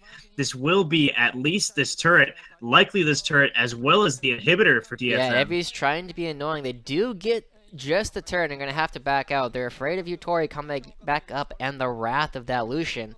They're just going to be able to back out and hopefully reset a little bit. But here, let's take another look at it. Yeah, so here we see they sneak around and grab the dragon. And then RPG spends all of their abilities onto Utapone. This fantastic wave into bubble combo locks up both Yutori and Tussle, brings Yutori down to the brink of death. Saros will finish off the kill onto Ramune. Tussle flashes over the wall to safety. But man, what a fantastic play by Vivid. The wave followed by the bubble just absolutely obliterating Rampage's backline. His team did a great job following up on it as well. Just getting the CC down doesn't necessarily mean a lot. This is exactly what you'll see in something like Overwatch, right? Where Reinhardt will get, or Zarya is a great one, get the gravity orb onto 5 members, but it doesn't matter if you're going to get that and nobody else is there to support you. But they had a team there, and they were able to capitalize on it very well, picking up 2 members and knocking that GA down off of Elise, and opening up the base of Rampage for the first time in this series. Yeah, definitely a positive highlight for Detonation FocusMe. It looks like right now they're trying to secure vision over that Baron pit. Looks to be their next major goal of the game. If they can either take the Baron or win a fight around the Baron and then take Rampage's inhibitor, they stand a good chance to win this game. Indeed, and with the Ocean Dragon now available, that's also a really big potential objective for this team if they do try and take it. We are seeing a lot of item breakpoints coming out for FocusMe as well right now. There's 2 items full onto Nautilus. There's 2, nearly 3 onto R, and I wonder if they're a way to hit those item breakpoints before Rampage hits their next ones, or if they're going to try and force something in the meantime. The Dragon is available, the Baron is available, and they're going to have to be very careful with how they move with the amount of vision that these 2 teams dedicate in order to keep themselves safe. Yeah. Ramune sitting away from his team. He wants to look for another Weaver's Wall to split the team. Does look like he's going to go clear the wave of the top side. As both teams sort of hover around this mid lane, anticipating a fight. Oops. Oops. That's a sad spider. It's okay, though. Repel's a pretty good ability. Yeah, it is. And we're going to get into a very interesting thing where both teams are pretty even in gold. The biggest thing separating these two teams is going to be those 3 dragons. And with Rampage the first to the draw, this could be very big. It's already down to half. They're going to secure that, no problem. Yeah, dragon number 4 for Rampage. Once again, just really putting, a fair amount of priority on these dragons. Playing really well around them. Finding an opportunity to take the dragon without giving up Baron control is really key and sometimes difficult to do when you get this late into the game. But they've been doing that and doing it with style. Evie fancies a fight here. This is not going to be a fast fight, especially with all the tank items between these two characters. But hey, you're welcome to try. Yeah, both Nautilus and Poppy even more solidly in the can't kill each other camp now that they've both finished almost 3 items. And the next step, we're going to have to be very careful as they move around. They're just, again, dancing around each other. This isn't an uncommon thing, not only in the Japanese scene, but, around the rest of the world. Evie looks to be looking for some kind of teleport right now. Yeah, he has a couple good targets. There's a ward on the bottom half of the map that he could teleport to. However, DFM playing very cautiously, very conservatively, don't want to overextend beyond their vision. RPG now looking to clear out as many wards as possible before they bait this Baron. Scuttle Crab goes over to Rampage. There's a lot of wards that are dying. I think if people were cheering for that, it would be a lot of cheering. There goes the Weaver's Wall. Separates Paz. He's just going to quick draw over the wall, though. Just not going to do a whole lot. Going to get a decent amount of damage done onto Utapone, but not a whole lot. Dredge Line. Barely missing. Yeah, both teams now looking to find the engage that's going to win them the fight. And maybe take the game. Tussle separate. There's a lot of damage going on to Utapone. There's a lot of damage going to Evie. The true damage coming out from Saris is doing a lot. He's knocked out of the fight, and Utapone's getting a lot of damage put onto him. Paz goes forward, uses the collateral damage. There's not going to be enough. Paz is again taking damage from Yutori, but the bubble's going to be really big. Evie's already low. They're going to have to find a little bit more to get back in. Another Dredge Line should be able to find it. They're looking for it. They can't quite find it. But that is definitely a win going over to Detonation FocusMe. It looks like they're going to head directly to the Baron. They're going to force Evie to TP. Yeah, I really like this play. Even if they don't take the Baron right here, forcing the teleport out of Evie in order to defend this is going to be huge. However, Yutori running down the mid lane wants to take the turret. Oh man, this is really tense. FocusMe could, what do you call it? Committed too late, and now Evie's gonna complete the teleport. He's found out by so many members. The Dredge Line does not land on him, but he's gonna kite. He's a very tanky Ural. Dar's on the opposite side. They could easily turn and pop him down, but now they're in a bad spot. Tussle goes in, gets a lot of damage. Zeros is almost taken down. Paz is almost taken down immediately as well. Tussle's gonna have to find his way out. He's taking a lot of damage, just not quite ending it. Utapone taken once again by the steadfast presence from Poppy, and they're so low. Once again, here comes Saros. Yutori's going in. He's trying to get the damage. Evie's onto Saros. This is such a chaotic fight. Yutori finally picks up the 1. There's a 2. That's a double kill for Yutori. There's a triple kill for Yutori. Just kidding, that goes over to Tussle, but there's a teleport getting out from Utapone. You can call him Soaz. But that is going to be the Baron and a massive team fight finally going over Rampage's way, and that could be the key that they need to finally open up this game and end the series 3-0. Yeah, Rampage really playing that smartly on a macro level. They run down mid lane to take down the quick turret, force Detonation FocusMe to sort of run towards the Baron, and then they get stuck in this choke in the river where they can't fight very effectively. Their carries are left unprotected. Zeros and Saris go really, really low before Rampage is even touched, and that will secure them the Baron as well as the bottom or the top tier 2 turret. And they're still going. They still want blood. Yeah, they're still here. I don't know how much more they'll be able to get, but Paz is looking. If he can stop the backs a little bit, it might be an opportunity for Detonation to find something with the empowered recoil here from Rampage. There's not a whole lot of chance of that. Detonation needs to clear out a little bit of vision, and with a minute 30 still on the Elder Dragon, let's take a look at this one more time. Yeah, so we see here this teleport gets completed by Evie, and he's sort of stuck out all by himself, but he's just so tanky. DFM gets sort of channeled into this choke, a great stun, gets Paz down really low, and now Paz and Zeros are sort of stuck, or Paz and Zeros are stuck on the edge. They can't really continue to engage, and they're stuck over here. Yutori is just free reign to just carry on and focus down targets, picks up Zeros as well as Ceres, and they end the fight 3-1. Here he goes again. Weaver's Wall doesn't separate anybody, but Utapon is in a potentially bad spot. Vivid gets popped in and bursted. Evie and Tusser are still looking for Paz as he's around the side. They do get the cocoon, and he's got no flash, nowhere to go, and that is going to be 2 picks for Rampage. They have the Baron buff. They have the top lane inhibitor already dead, and they have minion waves pushing. This is going to be them pushing potentially for the game. Yeah, a 10,000 gold lead, 6-12. It's going to be really tough for Detonation FocusMe to survive this push. Will they be able to do it? Let's see here.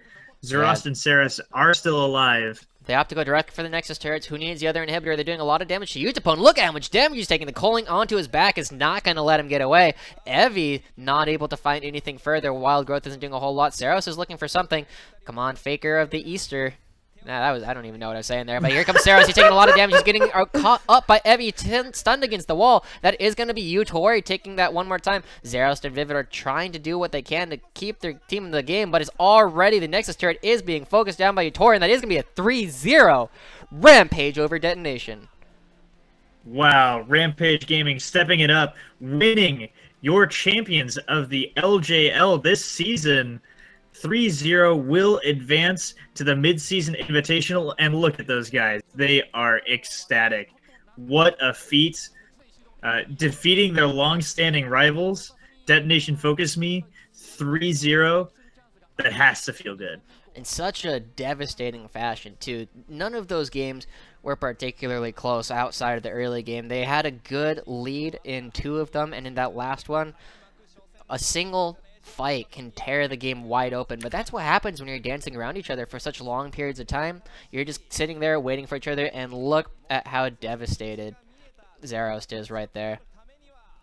Yeah, I mean, still though, second place in a budding league is definitely nothing to shake, a stick at. These guys still have to feel good about their performance. They had a solid run throughout the season, finished 8-2 if I'm correct. They only lost to the 2 other top teams in the entire split, so they have to feel good about that at least. But what a convincing win by Rampage. I'm looking forward to see how they progress as a team going forward. Yeah, and they are going to be going to the Mid-Season Invitational. These 2 teams did a fantastic job in playing, and Rampage just showing just how strong of a team they truly are as they move forward. Yutori, Moyashi doing a fantastic job working with the team, and we saw Evie, Ramune, Tussle, and Dara all stepping up. It was not just the one-man show. Outside of the first game, which was very much a one-man show, but except it was Ramune, if I remember correctly. Yeah. But we're going forward, and that's what we needed to see from these teams. We were talking about the multiple threats coming out of Detonation, but they just never came online. And Rampage, which normally is only a 1 or 2 threat team, is able to get 3 or 4 threats going through. Evie with some fantastic initiations. Ramune, this first Weaver's Wall left a little bit to be desired, leaving a gap in the walls, but after that, those were some of the best Talia walls I've seen in the competitive League of Legends in quite a while.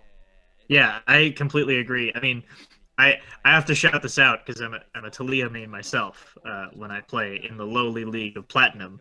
But like watching that was really inspiring. He had such a great position, such great aptitude, like understanding where and when to split fights to find the advantage, and just completely nullify 1 or 2 members of Detonation Gaming's team.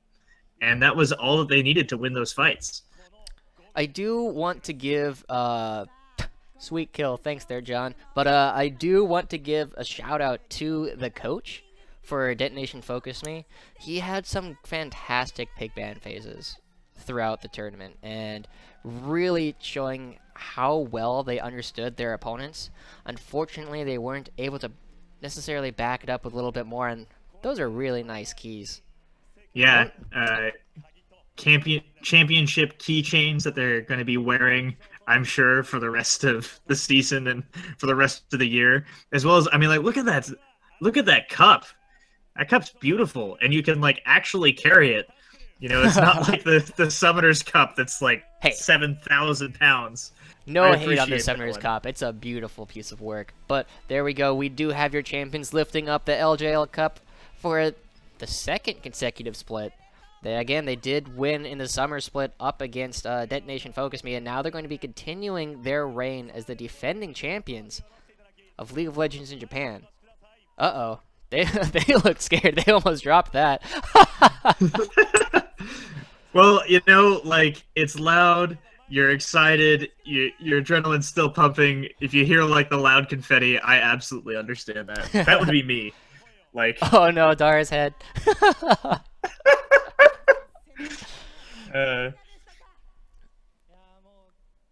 They'll get it on there eventually. They'll get it on there. It was a great series once again. Congratulations to Rampage, Evie in the top lane, Tussle in the jungle, Ramune in the mid lane, and then of course some of your big stars, Utoria and Dara, down there at ADC and support. Yeah. Are we gonna have? We had a potential translator who was gonna come and join us and maybe see if we were gonna Fortunately, get. it sounds like not. But well. Still, it was a great way to end the night. Some great League of Legends being played. Some very explosive, very dancing fights. I'm really excited to see what these guys will bring as they start to play on the international stage a little bit more. Yeah, me too. And, you know, look at those smiling faces. They're so happy, have a lot to say about that match, and how grateful they are to be there, I'm sure. Man, they just stepped up as a team. You saw them grow. You know, the Rampage that I saw on Wednesday night in the semifinals, I was not honestly convinced by. They had some interesting plays. They didn't feel that cohesive. It definitely felt like it was the Utori show, and he was calling all the shots, and he was carrying every single game, coming out the clutch victories. But here, you saw all 5 of them working together. And that's what beautiful, solid, clean League of Legends is about. Yeah, and it's they clearly had so much confidence going into Game 3. They were able to try things that we would not have seen Rampage try otherwise. But on the other hand, Detonation FocusMe was not in a position to really push anything. They seemed so shaken and just looking for whatever they could find to bring them back in the game, and that's really what happens in these long sets. Is you need the ability to remain very cool, very collected, and able to make the biggest impactful plays that you can without necessarily risking too much. Yeah, I completely agree with you, Josh, there. Now, an interesting thing that we don't get to see, but we'll have to speculate, is the way that Rampage and Unsold Stuff played. That was a very close set between the two teams. But this one, Rampage just ran over Detonation. And so the question becomes, Detonation FocusMe and Rampage, which are officially your first and second place teams, how would Unsold Stuff do up against Detonation if they were to play? Yeah, I have to wonder too. I would imagine that Detonation would continue to ban, you know, very similar champions, right? We probably would have seen the Tom Kench ban, probably would have seen the Syndra ban. So I could definitely see Detonation playing very similar team compositions like they did in Game 1 and Game 2. But yeah, I don't know. It definitely would have been a different series. I would have perhaps liked to see an alternate universe. But unfortunately, that's not in the cards for this season of the LJL. Still, Yeah. though, a great finish to a Yep. great season. We will have to wait for the summer split to begin for these guys. Everyone but the winning team will be going into the off season very soon. We could very easily see some large roster shakeups between these teams. I'm really looking forward to what the summer is going to bring.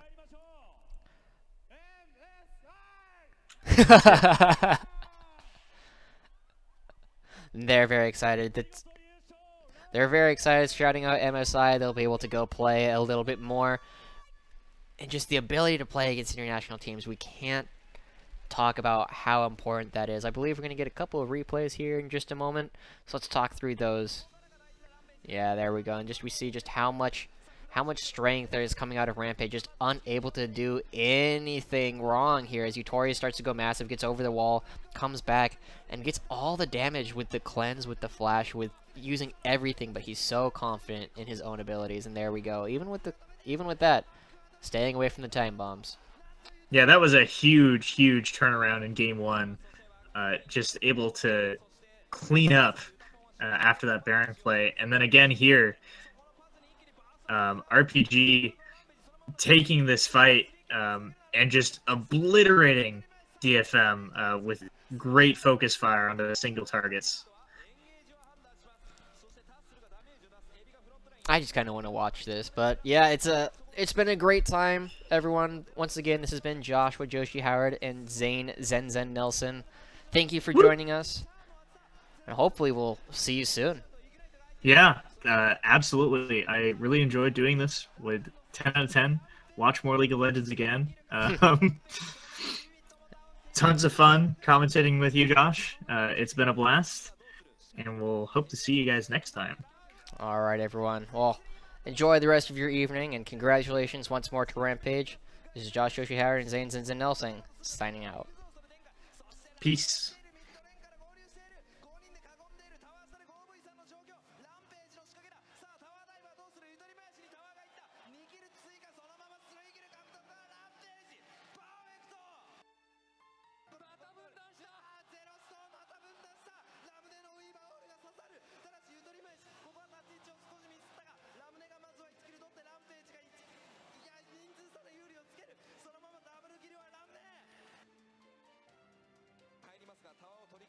Detonation FocusMe そしてもう一度